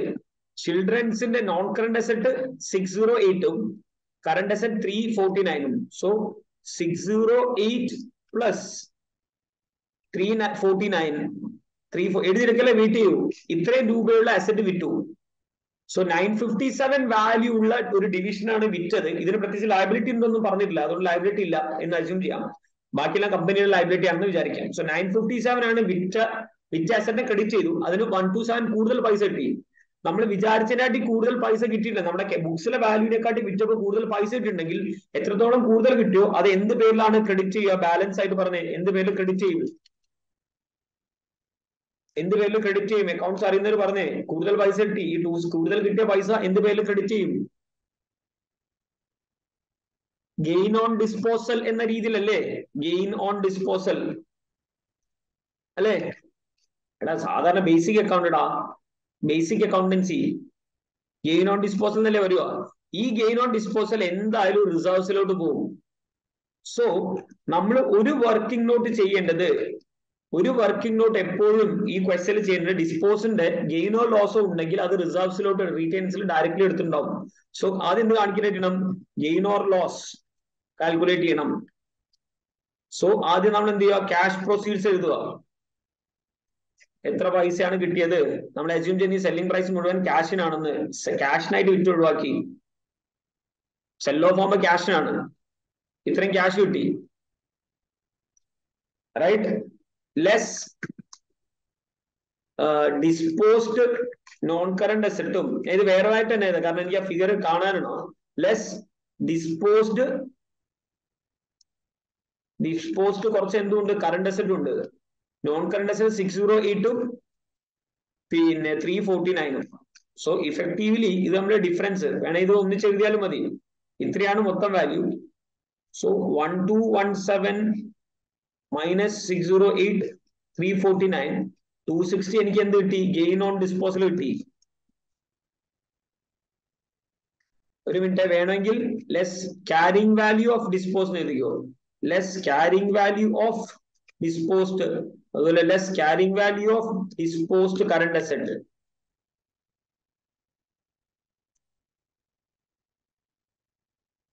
ഇത്ര ഗെയിൻ ഓൺ ഡിസ്പോസൽ. ഇത് കറക്റ്റ്ലി എങ്ങോട്ട് എടുക്കുക? ഈ ഫിഗർ നമ്മുടെ റിസർവ്സിലോട്ട് എടുക്കുക. സോ ഓൾറെഡി 737 ഉണ്ടായിരുന്നു പ്ലസ് ഈ ഒരു ഫിഗർ. ഓക്കെ അല്ലേ? ഓക്കെ അല്ലേ? പറഞ്ഞെല്ലാവരും? ഇതാണ് ഒരു വർക്കിംഗ് നോട്ട്. ഇതേ വർക്കിംഗ് നോട്ട് അടുത്ത ക്വസ്റ്റ്യനിലേക്ക് നമ്മൾ ചെയ്യും. ശരി, അടുത്ത നമ്മൾ ചെയ്യേണ്ടത് ഈ പൈസയെ അലോക്കേഷൻ ഓഫ് ഈ ശരിക്കും എടാ പൈസ വന്നാൽ ഈ പൈസ ഈ കറണ്ട് അസറ്റിൽ കൂടണ്ടേ? ക്യാഷ് വന്നാൽ ക്യാഷ് കറണ്ട് അസറ്റിൽ കൂടണം. പക്ഷെ ഈ വന്ന പൈസ മുഴുവൻ പല കാര്യങ്ങൾക്കും നമ്മൾ സ്പെൻഡ് ചെയ്യുന്നുണ്ട്. സോ ഒരു രൂപ പോലും ക്യാഷിൽ ബാലൻസ് ഉണ്ടാവില്ല. സോ അതിനെങ്ങനെയാണ് സ്പെൻഡ് ചെയ്യുന്നത് എന്നാണ് അടുത്ത് എഴുതി വെക്കാൻ പോകുന്നത്. ഇതൊക്കെ എഴുതി വെച്ച ഈ ക്വസ്റ്റ്യൻ സിമ്പിൾ ആണ്. അലോക്കേഷൻ ഓഫ് സി ഇവരുടെ ആൻസർ എടുത്താൽ എക്സാമിനുടെ ആൻസറിന് പോലും ഇത്രയും ഡീറ്റെയിൽഡ് ആയിട്ട് ഇവർ നല്ല സിമ്പിൾ വേയിൽ ചെയ്യുന്നില്ല, ഭയങ്കര കോംപ്ലിക്കേറ്റഡ് ആയിട്ടാണ് ചെയ്യുന്നത്. അതിൽ ഏറ്റവും ഈസിയസ്റ്റ് വേല ഞാൻ പറയുന്നത്. So allocation of sales proceeds, allocation of sales proceeds. ആദ്യം വീണ്ടും നമുക്ക് ഈ ക്യാഷ് പ്രൊസീഡ്സ് ഒന്നുകൂടി എഴുതി വെക്കാം. ക്യാഷ് പ്രൊസീഡ്സ് ഒന്നുകൂടി എഴുതി വെക്കാം. 1217. ഇതിൽ ആദ്യം ഈ പൈസ ആദ്യം എന്തിനെ പേ ഓഫ് ചെയ്യാൻ പറഞ്ഞു? പറഞ്ഞേ, എന്തിനെ പേ ഓഫ് ചെയ്യാൻ പറഞ്ഞു? ലെസ് പേ ഓഫ് ഏതിനെ പറഞ്ഞേ? പേ ഓഫ് ഏത് ലോൺ നോട്ട്? ഏത് ലോൺ? രണ്ട് ലോൺ നോട്ട്, 9% ഉണ്ട്, 7% ലോൺ നോട്ട് ഉണ്ട്. ക്വസ്റ്റ്യനിൽ പറഞ്ഞിട്ട് ഇത് എങ്ങനെയാ യൂസ് ചെയ്യുന്നത്? അഞ്ചാമത്തെ അഡ്ജസ്റ്റ്മെന്റിൽ the proceeds received from selling children division would be used first to pay off 9% loan note. So 9% loan note നമ്മൾ pay off ചെയ്യുന്നു. 9% loan note. അപ്പൊ 175 ഇവിടുന്ന് കുറയാനുണ്ട്. സോ ഇനി നമ്മുടെ ബാലൻസ് ഷീറ്റിൽ ഇത് വേണ്ട, ഇത് ഡിലീറ്റ് ചെയ്തേര്. ഇത് ഇനി ബാലൻസ് ഷീറ്റിൽ വേണ്ട. നമ്മളിങ്ങനെ അഡ്ജസ്റ്റ് ചെയ്ത് പോലെ ഇതിന് ബാലൻസ് ഷീറ്റിൽ വേണ്ട. ഇത്രയും കുറയും. ബാക്കി കുറച്ച് പൈസ ഏതിൽ ഇൻവെസ്റ്റ് ചെയ്യും? ബാക്കി കുറച്ച് പൈസ part of the remaining amount of the proceeds will held as current asset. കുറച്ച് പൈസ കറന്റ് അസറ്റിൽ വന്നേക്കും. എന്തിനു വേണ്ടിയിട്ട്? കറന്റ് റേഷ്യോ 1.4 ആക്കണം. സോ ഈ കറന്റ് അസറ്റ്സിന്റെ എമൗണ്ട് അല്ല ഇനി, ഈ കറന്റ് അസറ്റ് അല്ല, കറന്റ് അസറ്റിന്റെ എമൗണ്ട് മാറും. കറന്റ് റേഷ്യോ 1.4 ആക്കാൻ സോ നമ്മുടെ ക്വസ്റ്റിൽ കറന്റ് ലയബിലിറ്റിയെ പറ്റി ഒന്നും പറയുന്നില്ല. സോ നമ്മൾ അസ്യൂം ചെയ്യുന്നു കറന്റ് ലയബിലിറ്റി റിമെയിൻ സെയിം. നമ്മുടെ എല്ലാ ക്വസ്റ്റിലും എങ്ങനെ കറന്റ് ലയബിലിറ്റി റിമെയിൻ സെയിം ആണ്. സോ ഇങ്ങനെ നോക്കട്ടെ, കറന്റ് റേഷ്യോയുടെ ഫോർമുല എന്തായിരുന്നു? കറന്റ് റേഷ്യോയുടെ ഫോർമുല, കറന്റ് റേഷ്യോ എന്ന് പറഞ്ഞാൽ കറന്റ് അസെറ്റ്, എല്ലാവരും ശ്രദ്ധിച്ച മക്കളെ, current asset divided by current liability ആണ്. ഈ കറന്റ് ലയബിലിറ്റിയുടെ എമൗണ്ട് 894 ആണ്. അത് കറന്റ് ലയബിലിറ്റിയുടെ എമൗണ്ട് 894 ആണ്, അതിലൊരു വ്യത്യാസവും ഇല്ല. ആൻഡ് ഈ കറന്റ് അസറ്റിന്റെ എമൗണ്ട് എത്രയാക്കണം, ഈ റേഷ്യോ ചെയ്താൽ റേഷ്യോ എത്രയാകുന്ന രീതിയിൽ പറഞ്ഞേ, current അസറ്റിന്റെ amount is equal to ഈ റേഷ്യോ ചെയ്താൽ ആൻസർ എത്രയാകുന്നത് പോലെ 1.4 ആകുന്നത് പോലെ ആക്കണം. സോ അങ്ങനെയെങ്കിൽ ബാലൻസ് ഷീറ്റിൽ വരാൻ പോകുന്ന പുതിയ കറന്റ് അസറ്റ് കറന്റ് ലയബിലിറ്റി ആയ 84 ഇൻറ്റു 1.4 അല്ലേ, ഇതിനിങ്ങോട്ട് വന്നാൽ ഓക്കെ ആണോ? ഇതായിരിക്കണം പുതിയ കറന്റ് അസറ്റ്. ഓക്കെ ആണോ ഈ പറഞ്ഞ കാര്യം? Please do respond. Yes, good. So ഞാൻ ഇതിനെ ഇവിടെ ഒന്ന് രണ്ട് ലൈൻ വിട്ടിട്ട് working not four current asset, current അസറ്റിന് ഒരു വർക്കിംഗ് നോട്ട് ചെയ്യുന്നത് നല്ലതാണ്. ആസ് പെർ SOFP, SOFPയിൽ എത്രയുണ്ട് ഇവിടെ നിന്ന് തുടങ്ങാം. ആസ് പെർ SOFP 909 ഉണ്ട്. ഇതിൽ നിന്ന് less carrying value of disposed current asset, കുറച്ച് വിറ്റില്ലടാ, അതിന്റെ ഇവിടുന്ന് എമൗണ്ട് കുറയില്ലേ? വിറ്റതിൽ കുറച്ച് കറന്റ് അസറ്റ് ഉണ്ടല്ലോ, ഉണ്ടെങ്കിൽ അത് കുറയ്ക്കുക. 349 വിറ്റ് പോയില്ലേ, അത് ഈ ഓപ്പണിംഗ് ഫിഗറിന് കുറഞ്ഞു പോയിട്ടുണ്ടാവും. So less 349.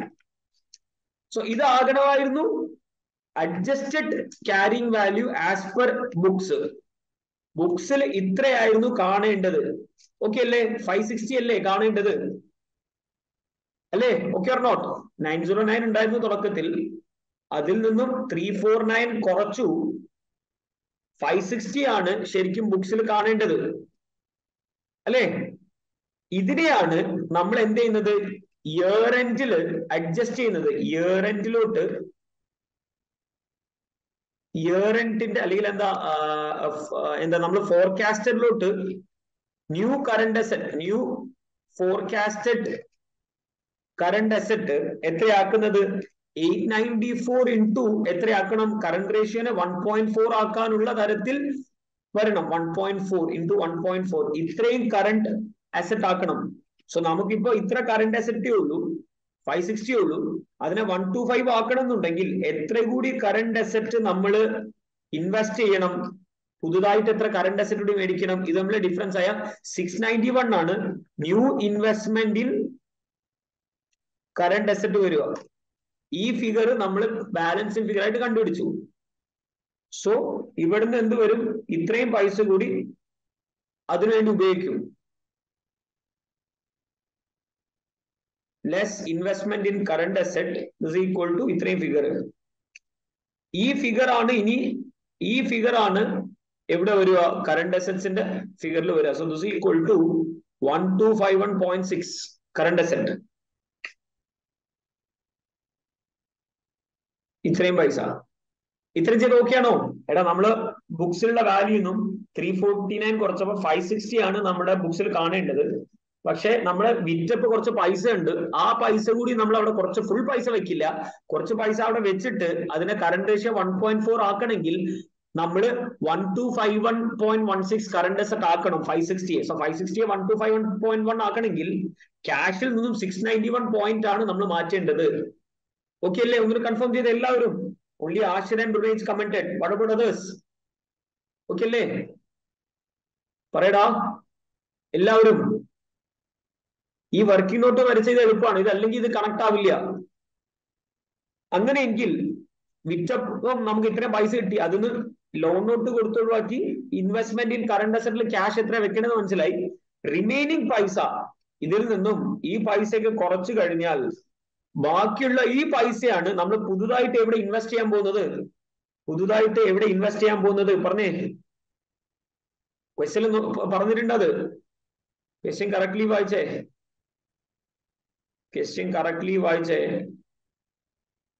എന്താ പറഞ്ഞത്? പ്രൊസീഡ്സിലെ ഫസ്റ്റ് നമ്മൾ ലോൺ നോട്ട് പേ ഓഫ് ചെയ്യാൻ ഉപയോഗിക്കും. കുറച്ച് ക്യാഷ് കറന്റ് അസറ്റ്സിനെ കറന്റ് റേഷ്യോ 1.4 ആക്കാനുള്ള തരത്തിൽ നമ്മൾ മാറ്റി വെക്കും.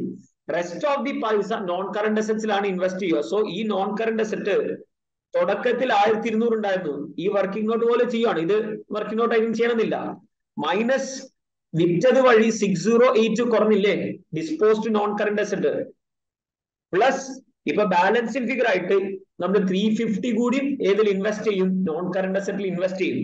സോ 1200 ബുക്സ് പ്രകാരം ഉണ്ടായിരുന്നു, മൈനസ് വിറ്റ ഡിവിഷന്റെ 608 അതൊന്നും കുറച്ചു, പ്ലസ് ഡിവിഷൻ വിറ്റ കുറെ പൈസ കിട്ടി. നമ്മുടെ റിമൈനിങ് കിടക്കുന്ന മറ്റേ അഡൾട്ടിന്റെ ഷൂ ഡിവിഷന് വേണ്ടിയിട്ട് കുറച്ചുകൂടി ഇൻവെസ്റ്റ്മെന്റ് ചെയ്യുന്നുണ്ടല്ലോ, അതിനെ നന്നാക്കാൻ വേണ്ടിയിട്ട് അതിലോട്ട് ഇൻവെസ്റ്റ് ചെയ്യുന്നത് 350 ആണ്. സോ ഇവിടെ കിട്ടുന്ന ഈ ബാലൻസ് ഫിഗർ, ഈ remaining figure investment in non current asset ആണ്. ഇത്രയും ചെയ്ത് കഴിഞ്ഞാൽ നിങ്ങളുടെ ബാലൻസ് ഷീറ്റ് കറക്റ്റ് ആവും, ടാലി ആവും. നോക്ക്, വേറെ ഷെയർ ക്യാപിറ്റലിൽ ഒരു മാറ്റവും ഇല്ല, ബാങ്ക് ലോണുകളിലും ലോൺ നോട്ടിലും ഒരു മാറ്റവും ഇല്ല, കറന്റ് ലയബിലിറ്റിയിൽ ഒരു മാറ്റവും ഇല്ല. ആ കൂടി മാറ്റമുള്ളത് നോൺ കറന്റ് അസറ്റും കറന്റ് അസറ്റും റിസർവ്സും ആണ്. അതിൽ ഈ 3 വർക്കിംഗ് നോട്ട് വരച്ചു കഴിഞ്ഞാൽ അടിപൊളിയായിട്ട് ഈ ബാലൻസ് ഷീറ്റ് ചെയ്യാൻ പറ്റും. ഇതേ സാധനം നമുക്ക് അടുത്ത ക്വസ്റ്റ്യനും ചെയ്ത് കാണിക്കാം. നിങ്ങൾ ഇത് ഈ പ്രാക്ടീസ് കഴിഞ്ഞിട്ട് ഈ വ്യൂ സിനിമാസ് പറഞ്ഞ ക്വസ്റ്റ്യനും പ്രാക്ടീസ് ചെയ്തു, അതോടുകൂടി തെറോ ആവും. Shall we continue to next question? ആർബിലെ F forecast SOP ചെയ്യാം. പറഞ്ഞേ എല്ലാവരും കമന്റ് ചെയ്തേ. Please respond every one. Doubt ഉണ്ടെങ്കിൽ ചോദിക്കണം. ശരി, എന്നാൽ ചാർബ് കമ്പനിയിൽ ഇതേപോലെ തന്നെ A2 ആണ് ഫോർകാസ്റ്റഡ്. ഫസ്റ്റ് ചെയ്യുമ്പോൾ ഒരു കൺഫ്യൂഷൻ പോലെ തോന്നിയേക്കാം, പക്ഷെ ഇതാണ് ഇതിന്റെ ഒരു ഫോർമാറ്റ്. ഞാൻ വീണ്ടും പറയുന്നു, ഇത് എക്സാമിന്റെ കിറ്റിലോ എക്സാം കിറ്റിലോ അല്ലെങ്കിൽ ACCA പ്ലാറ്റ്ഫോമിലുള്ള ആൻസറിന് പോലും ഈ സ്റ്റെപ്സ് ഇല്ല. ഞാൻ വളരെ ഡീറ്റെയിൽഡ് ആയിട്ട് മനസ്സിലാകുന്ന രീതിയിലാണ് ഉള്ളത്. So ഫോർകാസ്റ്റഡ് SOFP after sale of ഏതാണോ അത്, കോഫി ഷോപ്പ് ആണെങ്കിൽ കോഫി ഷോപ്പ് ഏതാണോ അത്, ആദ്യം അവർ തന്ന പോലെ തന്നെ എഴുതുക അവരുടെ balance sheet. Non current asset എന്റെ കൂടെ ചെയ്യണ എല്ലാവരും, non current asset. So this equal to ചാർബ്രോ ക്വസ്റ്റ്യനിലോട്ട് പോട്ടെ. അവർ ബാലൻസ് ഷീറ്റ് തന്നിട്ടുണ്ട്. 6625 ആണ് non current asset. 6625. Current assets 535. So total assets തൽക്കാലം ടോട്ടൽ എഴുതി, എന്നാൽ പിന്നെ അപ്പുറത്തും ടോട്ടൽ ഇക്വിറ്റി ആൻഡ് ലയബിലിറ്റി ഇരുന്ന് ഒഴിവാക്കാം. പിന്നെ share capital 500. Then retained earnings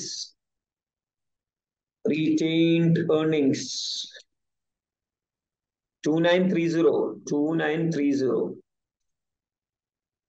Then രണ്ട് ലോൺ, ഒരു ലോൺ നോട്ട് ഒരു ബാങ്ക് ലോണും 9% ലോൺ നോട്ട്. ഇതാണ് പേ ഓഫ് ചെയ്യാൻ പോകുന്നത് actually 1700. Bank loan 1575. Current liabilities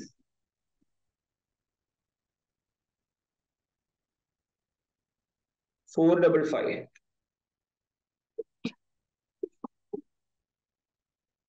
Excuse me. So ഇതിന്റെ എല്ലാത്തിനും സം എടുത്താൽ 7164. ഇതാണ് ടോട്ടൽ. ആദ്യം നമ്മുടെ വർക്കിംഗ് നോട്ടിൽ ഗെയിൻ ഓൺ ഡിസ്പോസൽ കണ്ടുപിടിക്കുക. വർക്കിംഗ് നോട്ട് എന്ത് കണ്ടുപിടിക്കാനാണ്? Gain or loss on disposal. അതിനാദ്യം സെയിൽസ് പ്രൊസീഡ്സ് എഴുതുക, അസ്യൂമിങ് എല്ലാം ക്യാഷ് ആണെന്ന്. സെയിൽസ് പ്രൊസീഡ്സ്, കാരണം സെൽ ഓഫിൽ എന്തായാലും ക്യാഷ് ആയിരിക്കും. Proceeds is equal to expected selling price. Premium ഒന്നും പറഞ്ഞിട്ടില്ല, അതുകൊണ്ട് ഇത് തന്നെ നമ്മൾ സെയിൽസ് പ്രൊസീഡ്സ് ആണ് അസ്യൂം ചെയ്യുന്നത്. ഇതിൽ നിന്ന് less carrying value of dispose. Less എഴുതണ്ട, okay. Less carrying value of disposed non current അസറ്റും carrying value of disposed current അസറ്റ്സും. എല്ലാവരും എന്റെ കൂടെ ചെയ്യുന്നത് പ്രതീക്ഷിക്കുന്നേ. ഇത് ഡേറ്റയിൽ എവിടെയെങ്കിലും കൊടുത്തിട്ടുണ്ടാവും. ഇവിടെ പറഞ്ഞു നോക്ക്, proceeds from selling coffee shop would be use first to pay 9% loan note. Remaining പൈസ would be invested in enhancement of expenditure of non-current of the juice bar. The investment in non-current asset in the juice bar would be expected to earn a 17%. So current asset invest ചെയ്യുന്നില്ല, മൊത്തം പൈസ കുറച്ചുകൂടി എളുപ്പമാക്കി. ബാക്കിയുള്ള പൈസ മുഴുവൻ non current asset അല്ല. So current അസറ്റിന്റെ working not വേണ്ട. ഈ വ്യൂല് കറന്റ് അസറ്റ് കൂടി ഉണ്ടായിരുന്നു, ഇതിനെക്കാട്ടി എളുപ്പമാക്കി. പിന്നെ പറയുന്നത് വിറ്റതിന് current net book value of non current asset coffee shop can be assume to 3350. Profits റീറ്റെയിനിലോ എടുക്കണം. സോ ഇതിന് കറന്റ് അസറ്റ്സ് ഇല്ല. സോ നോൺ കറന്റ് അസറ്റേ ഉള്ളൂ എന്നാ പറഞ്ഞു വിറ്റതിന്. സോ 3350. ഇതൊന്നും കുറച്ചാൽ 5333 ഇതാണ് ഗെയിൻ ഓൺ ഡിസ്പോസൽ. ഇത് നെഗറ്റീവ് എന്നാൽ ലോസ് ആണ്. ഗെയിൻ ഓൺ ഡിസ്പോസൽ എന്തായാലും ഈ ഫിഗർ നമ്മുടെ റീറ്റെയിൻ ഏർണിങ്സിനോട് എന്ത് ചെയ്യുക, ആഡ് ചെയ്യുക. ഇത്രയും റീറ്റെയിൻ ഏർണിങ്സിൽ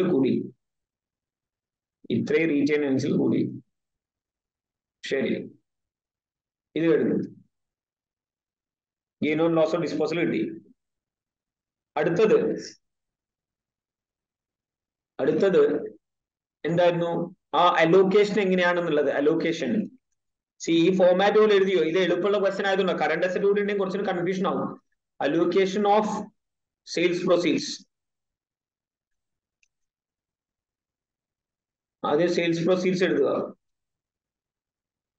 ആദ്യം പേ ഓഫ് ലോൺ നോട്ട്. ഏത് loan നോട്ടാ? 9% loan note.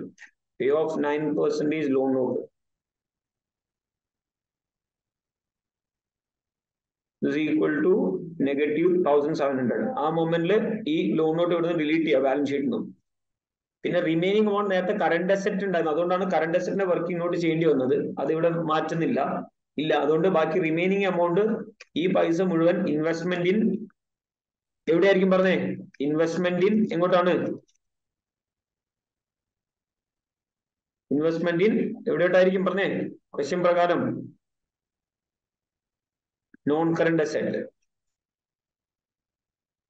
So non current asset 6625 ഉണ്ടായിരുന്നു തുടക്കത്തിൽ. ലെസ് വിറ്റതിന്റെ നിന്ന് ലെസ് ചെയ്യണം. വിറ്റതിന്റെ ക്യാരിങ് വാല്യൂ എത്രയാണ്? 3350 പ്ലസ് പുതിയ ഇൻവെസ്റ്റ്മെന്റ് ആയ 5460.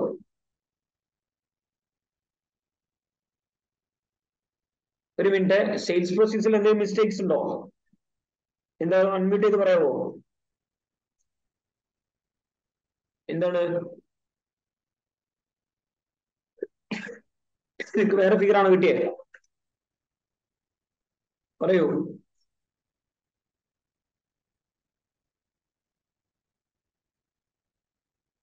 ഒരു മിനിറ്റ്, ഞാൻ അൺമ്യൂട്ട് ചെയ്യാം. അൺമ്യൂട്ട് ഉള്ള ഓപ്ഷൻ തരാം. അമ്മേ ഒരു മിനിറ്റ്. ഞാൻ ചെയ്തു പോയാൽ എന്തെങ്കിലും എടുത്തു തെറ്റിയോ? എക്സ്പെക്ടഡ് സെയിൽസ് പ്രൊസീഡ്സ് തന്നെയല്ലേ? ഇവിടെ എടുത്തത്. ഓക്കെ. ഇവിടെ ക്ലിക്ക് ചെയ്ത് മാറിപ്പോയി. ശരി, thank you. Thank you. Sales proceeds വന്നു. ഇത്ര 211883 ആണ്. സോ ഇവിടെ ഒരു പ്രശ്നം നോക്ക്. ഈക്വൽ ടു ഇവിടുന്ന് -2183, സോറി മൈനസ് അല്ല, -3350 ലിങ്ക് ചെയ്താൽ ഇതൊരു സർക്കുലർ റെഫറൻസ് വരും. പ്ലസ് 2183 ഇത്ര ചെയ്ത് നോക്ക്. ഇല്ല, അതിപ്പോ കറക്റ്റ് ആയി. Okay, correct. So non current asset 6625 ഉണ്ടായിരുന്നു ബാലൻസ് ഷീറ്റ് പ്രകാരം. അതിൽ 3350 വിറ്റു പ്ലസ് പുതിയ ഇൻവെസ്റ്റ്മെന്റ്. ഇതാണ് പുതിയ ബാലൻസ് ഷീറ്റിൽ. വേറെ ഒന്നും ചെയ്യാനില്ല, ബാലൻസ് ഷീറ്റ് കംപ്ലീറ്റ് ആയി. കറണ്ട് അസറ്റ്സിൽ എവിടെ അഡ്ജസ്റ്റ്മെന്റ് ഇല്ല. ഈസി അല്ലേ? വളരെ ഈസി അല്ലേ? പക്ഷേ കറണ്ട് അസറ്റ് വരുമ്പോൾ കുറച്ചുകൂടി അഡ്ജസ്റ്റ്മെന്റ് ഉണ്ടായിരുന്നു. ആ കറണ്ട് അസറ്റ് വരുന്ന ക്വസ്റ്റ്യൻ ആണ് EV സിനിമയിലുള്ളത്. പ്ലസ് എക്സാം CB പ്ലാറ്റ്ഫോമിലുള്ള ഒരു ക്വസ്റ്റ്യനും സെക്ഷൻ 7 കിടക്കുന്ന 2-3 ക്വസ്റ്റ്യനിലും ഉള്ളത്. അത് നിങ്ങൾ എല്ലാവരും ഒന്നുകൂടി എന്ത് ചെയ്യുക? EV സിനിമാസ് ഒന്നുകൂടി ചെയ്തു നോക്കണം കേട്ടോ. ഓക്കെ അല്ലേ? Shall we continue?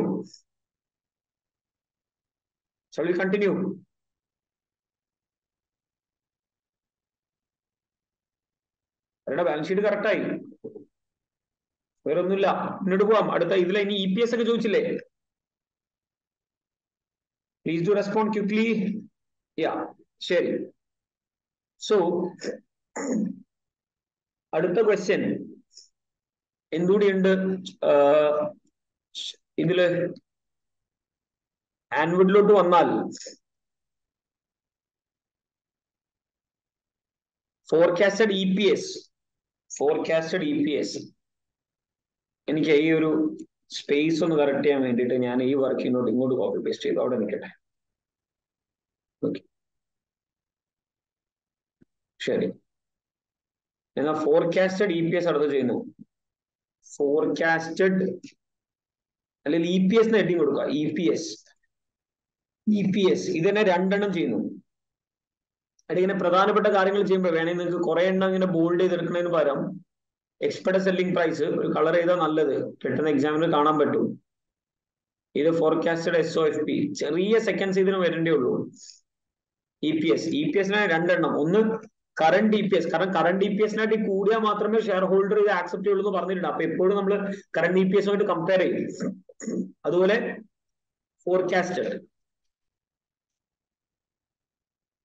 Current EPS-ൽ profit before അല്ലെങ്കിൽ പ്രോഫിറ്റ് ആഫ്റ്റർ ടാക്സ് തന്നിട്ടുണ്ടോ നമുക്ക്? കറണ്ട് പ്രോഫിറ്റ് ആഫ്റ്റർ ടാക്സ് ഇവിടെ തന്നിട്ടുണ്ട്. ഇതാ, predicted after tax profit of children's shoe division in year 1 was 76. Total profit Anwood shoes in there. If ആരെ വിറ്റില്ലായിരുന്നെങ്കിൽ, children ഷൂനെ വിറ്റില്ലായിരുന്നെങ്കിൽ അത് 217 ആണ്.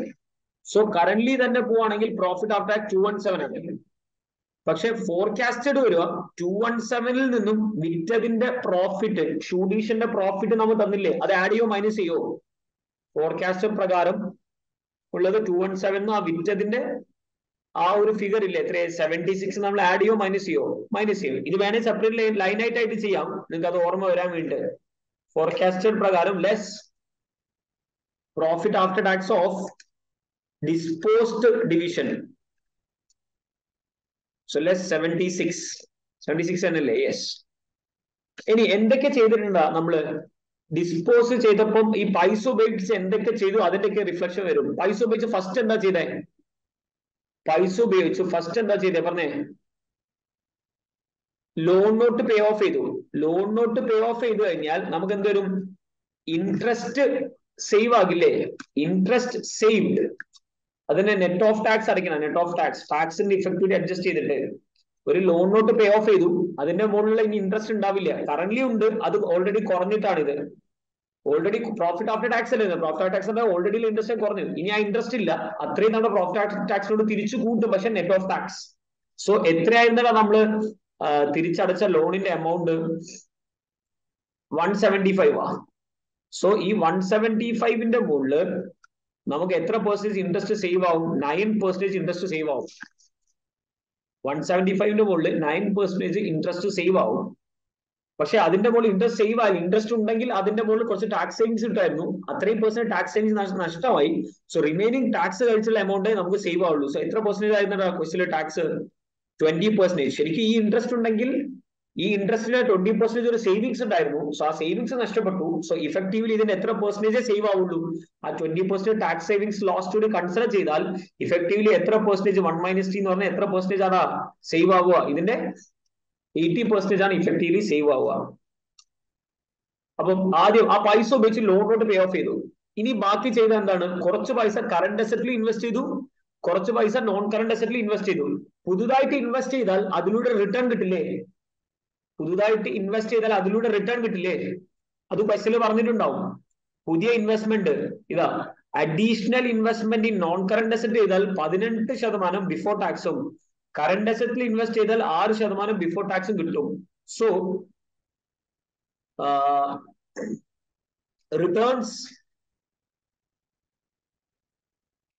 Returns on incremental investment in non-current asset, അത് net off tax. എല്ലാം 1 - T ചെയ്ത് after tax ആയിരിക്കും കേട്ടോ. എല്ലാം after tax ആയിരിക്കും. ടാക്സ് ഇഫക്ട് കുറച്ചിട്ട് എല്ലാം ബിഫോർ ടാക്സ് ആയിരിക്കും തന്നിട്ടുണ്ടാവും മിക്കവാറും. നമ്മൾ ആഫ്റ്റർ ടാക്സ് ചെയ്യും. ശരി. So this equal this equal to എത്രയാണ് നമ്മൾ നോൺ കറണ്ട് അസറ്റിൽ ഇൻവെസ്റ്റ് ചെയ്ത് അത് ഇവിടെ കണ്ടുപിടിച്ചിട്ടുണ്ട്. New investment in non current asset 691.6 ആണ്. 691.6 ആണ് ന്യൂ ഇൻവെസ്റ്റ്മെന്റ് ഇൻ നോൺ, അല്ല ഇത് കറണ്ട് അസറ്റ് അല്ലെ? 350.46 ആണ് നോൺ കറണ്ട് അസറ്റ്. ഇതിൽ ഇൻവെസ്റ്റ് ചെയ്താൽ എത്ര പെർസെന്റേജ് റിട്ടേൺ കിട്ടും? 18%. ഇത് ബിഫോർ ടാക്സ് ആണ്. ഇതിന് 20% ടാക്സ് വെച്ചാൽ ബാക്കി 80%. ഇതേപോലെ returns on incremental investment in current അസറ്റ്സും വരും. വരും. So investment in current asset 691 ആണ്. ഇതിന്റെ മുകളിൽ എത്ര പെർസെന്റ് റിട്ടേൺ കിട്ടുന്ന പറഞ്ഞത്? 6%. ഇതിനെയും ആഫ്റ്റർ ടാക്സ് ചെയ്യാൻ വേണ്ടിയിട്ട് എന്ത് ചെയ്യണം? 80% എടുക്കണം. സോ ഇത്രയാണ് നമ്മൾ ചെയ്തത്. വിറ്റ ഡിവിഷന്റെ പ്രോഫിറ്റ് കുറച്ചു, ആ കിട്ടിയ പൈസ ഉപയോഗിച്ച് ലോൺ നോട്ട് തിരിച്ചടച്ചപ്പോൾ ഇൻട്രസ്റ്റ് സേവ് ആയി, ബാക്കി പൈസ രണ്ട് സ്ഥലത്ത് ഇൻവെസ്റ്റ് ചെയ്തപ്പോൾ അതിലൂടെ റിട്ടേൺ കിട്ടി, അത്രയും പ്രോഫിറ്റ് കൂടി. സോ ഇതാണ് നമ്മുടെ adjusted profit after tax. Adjusted profit after tax. ഇവിടെ കറന്റ് 217 തന്നെ, അതിൽ മാറ്റമില്ല. പക്ഷെ ഇവിടെ 237 ആവും. 237 ആവും. ഇതിനെ നമ്മുടെ നമ്പർ ഓഫ് ഷെയർസ് കൊണ്ട് ഡിവൈഡ് ചെയ്താൽ, നമ്പർ ഓഫ് ഷെയർസ് കൊണ്ട് ഡിവൈഡ് ചെയ്താൽ നമുക്ക് EPS കിട്ടും. So number of shares, balance ഷീറ്റിൽ നമുക്ക് ഷെയർ ക്യാപിറ്റൽ ഉണ്ട് 50, പാർ വാല്യൂ എത്രയാന്ന് പറഞ്ഞില്ല. So let us assume 1. So 50 divided by 1, ഇവിടെയും 50 വരും, ഇവിടെയും 50 divided by 1 50 തന്നെ വരും. ഇൻ കേസ് 0.5 ആണ് അസ്യൂം ചെയ്തത്, 50 divided by 0.5 ഇവിടെയും ചെയ്യണം, 50 divided by ഇവിടെയും 0.5 ചെയ്യണം. സോ നെറ്റ് ഇഫക്ട് EPS രണ്ടും പറഞ്ഞ ഒരേപോലെ കുറയും, ഒരേ ഇഫക്റ്റ് ആവുക. സോ ഏതെങ്കിലും പാർ വാല്യൂ ഒന്നും പറയാത്തതുകൊണ്ട് ഞാൻ അസ്യൂം ചെയ്തത് 1 ആണെന്ന്. സോ ഷെയർ ക്യാപിറ്റൽ ഇവിടെ 50, ഇവിടെ 50, കാരണം പുതിയ ഷെയർസ് ഒന്നും issue ചെയ്യുന്നില്ലല്ലോ. So number of shares remain same രണ്ട് സിറ്റുവേഷനിലും. ഇവിടെ 50 ആണെങ്കിൽ ഇവിടെ 50, ഇവിടെ 100 ആണെങ്കിൽ ഇവിടെ 100. So EPS is equal to earnings divided by profit after tax divided by number of shares. 4.34 ഉള്ള EPS 4.74 ആയിട്ട് കൂടും. സോ നേരത്തെ പറഞ്ഞിട്ടുണ്ട് ഷെയർ ഹോൾഡേഴ്സ് ആക്സെപ്റ്റ് ചെയ്യാമെങ്കിൽ ഇത് കൺസിഡർ ചെയ്യും. പ്ലസ് ബിസിനസ് റിസ്കിൽ ഇമ്പാക്ട് കൂടി നിങ്ങൾ സംസാരിക്കേണ്ടി വരും നമ്മുടെ തിയറിറ്റിക്കൽ ക്വസ്റ്റ്യനിൽ. അതിലൂടെ നിങ്ങൾക്ക് ആ പ്രോസും കോൺസും വെച്ചിട്ട് നിങ്ങൾക്ക് പറയാം. ഓക്കെ അല്ലേ? പറഞ്ഞേ എല്ലാവരും. അങ്ങനെയാണെങ്കിൽ ഇതേ കാര്യം ഞാൻ നോക്കുക. ഇത് ഇങ്ങനെ കോപ്പി പേസ്റ്റ് ചെയ്യുന്നത്, കൺട്രോൾ C നമുക്ക് ഫാസ്റ്റ്ലി ചെയ്യാൻ വേണ്ടിയിട്ട് ഇവിടെ കൊണ്ടുവന്നിട്ടെ കൺട്രോൾ V ചെയ്യുന്നേ. നോക്കിക്കോ, ഇതിൽ ഫിഗേഴ്സ് മാറ്റി കൊടുക്കാം. ഇതില് ഈ returns from incremental current assets ഇല്ല, ബാക്കിയെല്ലാം ഉണ്ട്. Less profit after tax of profit അല്ല, ഈ എമൗണ്ടുകൾ മാറും. സോ ക്വസ്റ്റ്യനിലോട്ട് വരാം. എന്താ ഇഫ് കോഫി ഷോപ്പ് വിറ്റിട്ടില്ലെങ്കിൽ CC എന്ന മൊത്തം കമ്പനിയുടെ ഇൻക്ലൂഡിംഗ് കോഫി ഷോപ്പിന്റെ പ്രോഫിറ്റ് ഫസ്റ്റ് ഇയർ 658 ആയിരിക്കും. സോ മാറ്റമൊന്നും ഇല്ലെങ്കിൽ 658 ആണ്, ഇവിടെ 658 ആണ്. പക്ഷെ ഫസ്റ്റ് ഇയറിന്റെ ആട്ടോ ഇയർ 1 ആണ് ചോദിച്ചത്. സോ ഇയർ 1 എത്ര പ്രെഡിക്റ്റ് ചെയ്തിട്ടുണ്ട്, ഇതിന് എത്ര പ്രോഫിറ്റ് തരാൻ പറ്റുമെന്ന്? 296. സോ വിറ്റതിന്റെ 296 ഇവിടെ നിന്ന് കുറയ്ക്കുന്നു. ഇയർ 1ന്റെ ചോദിച്ചത് ഫോർകാസ്റ്റഡ് EPS, ഇയർ 1ന്റെ EPS ആ ചോദിച്ചത്. സോ അടുത്ത വർഷം ഈ വിറ്റ ഡിവിഷൻ 296 ആയിരുന്നു പ്രോഫിറ്റ് ആയിരുന്നു, അത് കുറച്ചു. ഇനി ഇൻട്രസ്റ്റ് സേവ്ഡ്, ഏത് ലോൺ നോട്ടാ തിരിച്ചടച്ചത്? ഇവിടെ ഒരു ലോൺ നോട്ടല്ലേ ഉള്ളൂ അല്ലെ? 9% ലോൺ നോട്ട് വർത്ത് 1700. സോ 1700ന്റെ മുകളിൽ നമ്മൾ 9% ഇൻട്രസ്റ്റ് അടച്ചുകൊണ്ടിരിക്കുന്നത് ഇനി സേവ് ആവും. പക്ഷെ അതിന്റെ മുകളിൽ നെറ്റ് ഓഫ് ടാക്സ് എത്ര പെർസെന്റേജ് ആ? 25% ആണ്. സോ നെറ്റ് ഓഫ് ടാക്സ് 75 നമുക്ക് സേവ് ആവുള്ളൂ. അതേപോലെ incremental investment in non current asset 2183 ചെയ്തിട്ടുണ്ട്. ഇതിന്റെ മുകളിൽ അഡീഷണൽ ഇൻവെസ്റ്റ്മെന്റ് എത്ര റിട്ടേൺ തരുന്നു പറഞ്ഞിട്ടുണ്ട്. The investment in non-current asset in juice bar would expected to earn a 17% before tax return. So ഇതിന്റെ മുകളിൽ 17% before tax return വരും. Multiply by after tax ആക്കാൻ വേണ്ടി 75%. 25% ടാക്സ്. യെസ്. സോ ഇത്രയാണ് അഡ്ജസ്റ്റഡ് പ്രോഫിറ്റ് ആഫ്റ്റർ ടാക്സ്. ഇനി number of shares, ഇവിടെയും par value പറഞ്ഞിട്ടുണ്ടോ? ഉണ്ട്, പാർ വാല്യൂ 1 ആണ് തന്നിട്ടുണ്ട്. സോ നമ്പർ ഓഫ് ഷെയർസ് എത്രയുണ്ട്? 500. Number of shares 500. So 500 divided by 1 500 തന്നെ വരും. ഇവിടെയും 500, ഇവിടെയും 500. സോ EPS 1.31 ഉള്ളത് 1.51 ആയിട്ട് കൂടും. ഇനി ഈ ക്വസ്റ്റ്യനിൽ മാത്രം ബാക്ക് കൂടി ചോദിച്ചിട്ടുണ്ട്, അതുകൂടി നമുക്ക് എന്ത് ചെയ്യാൻ പെട്ടെന്ന് ചെയ്യാം. ഇത്രയും വരെ ചെയ്തിട്ട് ഓക്കെ ആണെങ്കിൽ ഡൺ എന്ന് കമന്റ് ചെയ്തേ. I wait.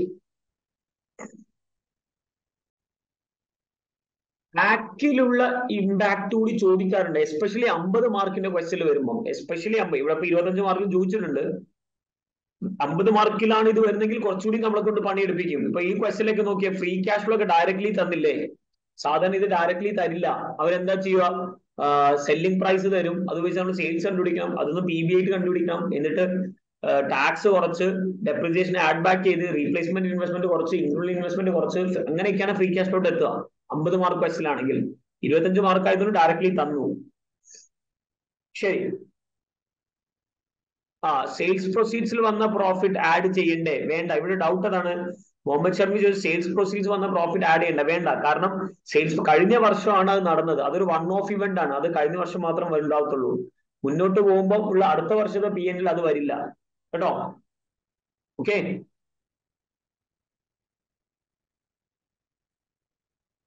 Kiran, what's your doubt? Sir, what about capital investment for coffee shop? Will that be taken into account for EPS since that amount won't be spent if sold? എനിക്ക് മനസ്സിലായില്ല അത് എന്താ question എന്നുള്ളത്. നമ്മൾ coffee ഷോപ്പിൽ invest ചെയ്യുന്നില്ലല്ലോ. Coffee ഷോപ്പിനെ വിട്ടൊഴിവാക്കല്ലേ. Juice ബാർസിലല്ലേ പുതുതായിട്ട് invest ചെയ്യാൻ പോകുന്നത്. ആ കോഫി ഷോപ്പിന്റെ ഉണ്ടായത് നോൺ കറണ്ട് അസറ്റ് ഒക്കെ ക്യാൻസൽ ചെയ്തില്ലേ നമ്മള്? അത് ഇവിടുന്ന് ഓൾറെഡി കുറച്ചില്ലേ നോൺ കറണ്ട് അസറ്റിൽ നിന്നും. ആ നോൺ കറണ്ട് അസറ്റുകൾ തന്നുകൊണ്ടിരിക്കുന്ന പ്രോഫിറ്റ് ഇവിടുന്ന് കുറയ്ക്കുകയും ചെയ്ത്. അവരുടെ പ്രോഫിറ്റ്സ് ഇനി ഈ ലിസ്റ്റിൽ ഇല്ല. Kiran, capital investment for every year ഈ ക്യാഷ് ഫ്ലോയിൽ ഇൻക്ലൂഡഡ് ആണ്.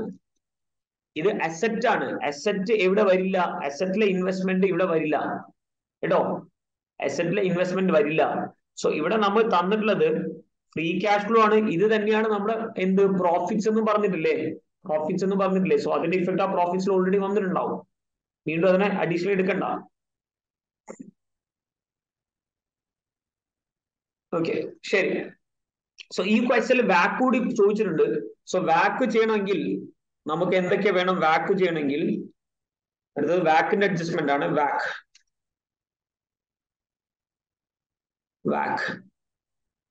വാക്ക് ചെയ്യണമെങ്കിൽ നമുക്ക് KE, KD and VE, VD വേണം.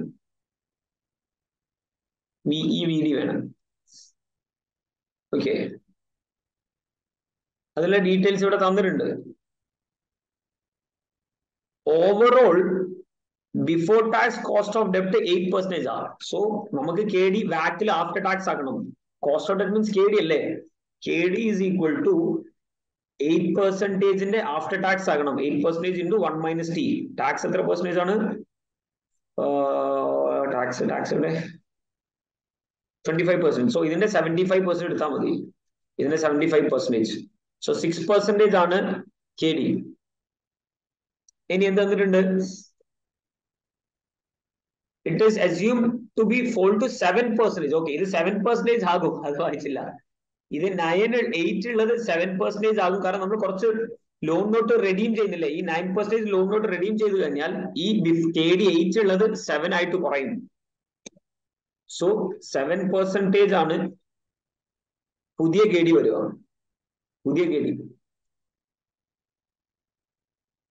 ഇനി കറന്റ്ലി ഇപ്പൊ 500 ഷെയർ ഉണ്ട്. ഇത് ട്രേഡ് ചെയ്യുന്നത് 8-നാണ്. ഇത് കൂടും 5% നമ്മൾ സെയിൽസിന് വിട്ടാൽ. സോ വാല്യൂ ഓഫ് ഇക്വിറ്റി എങ്ങനെ കണ്ടുപിടിക്കാൻ പറ്റും? 8 ആണ് ഇപ്പോൾ ഉള്ള ഷെയർ പ്രൈസ്. പക്ഷെ മൾട്ടിപ്ലൈ ബൈ ഇത് എത്ര പെർസെന്റേജ് കൂടും ഷെയർ പ്രൈസ്?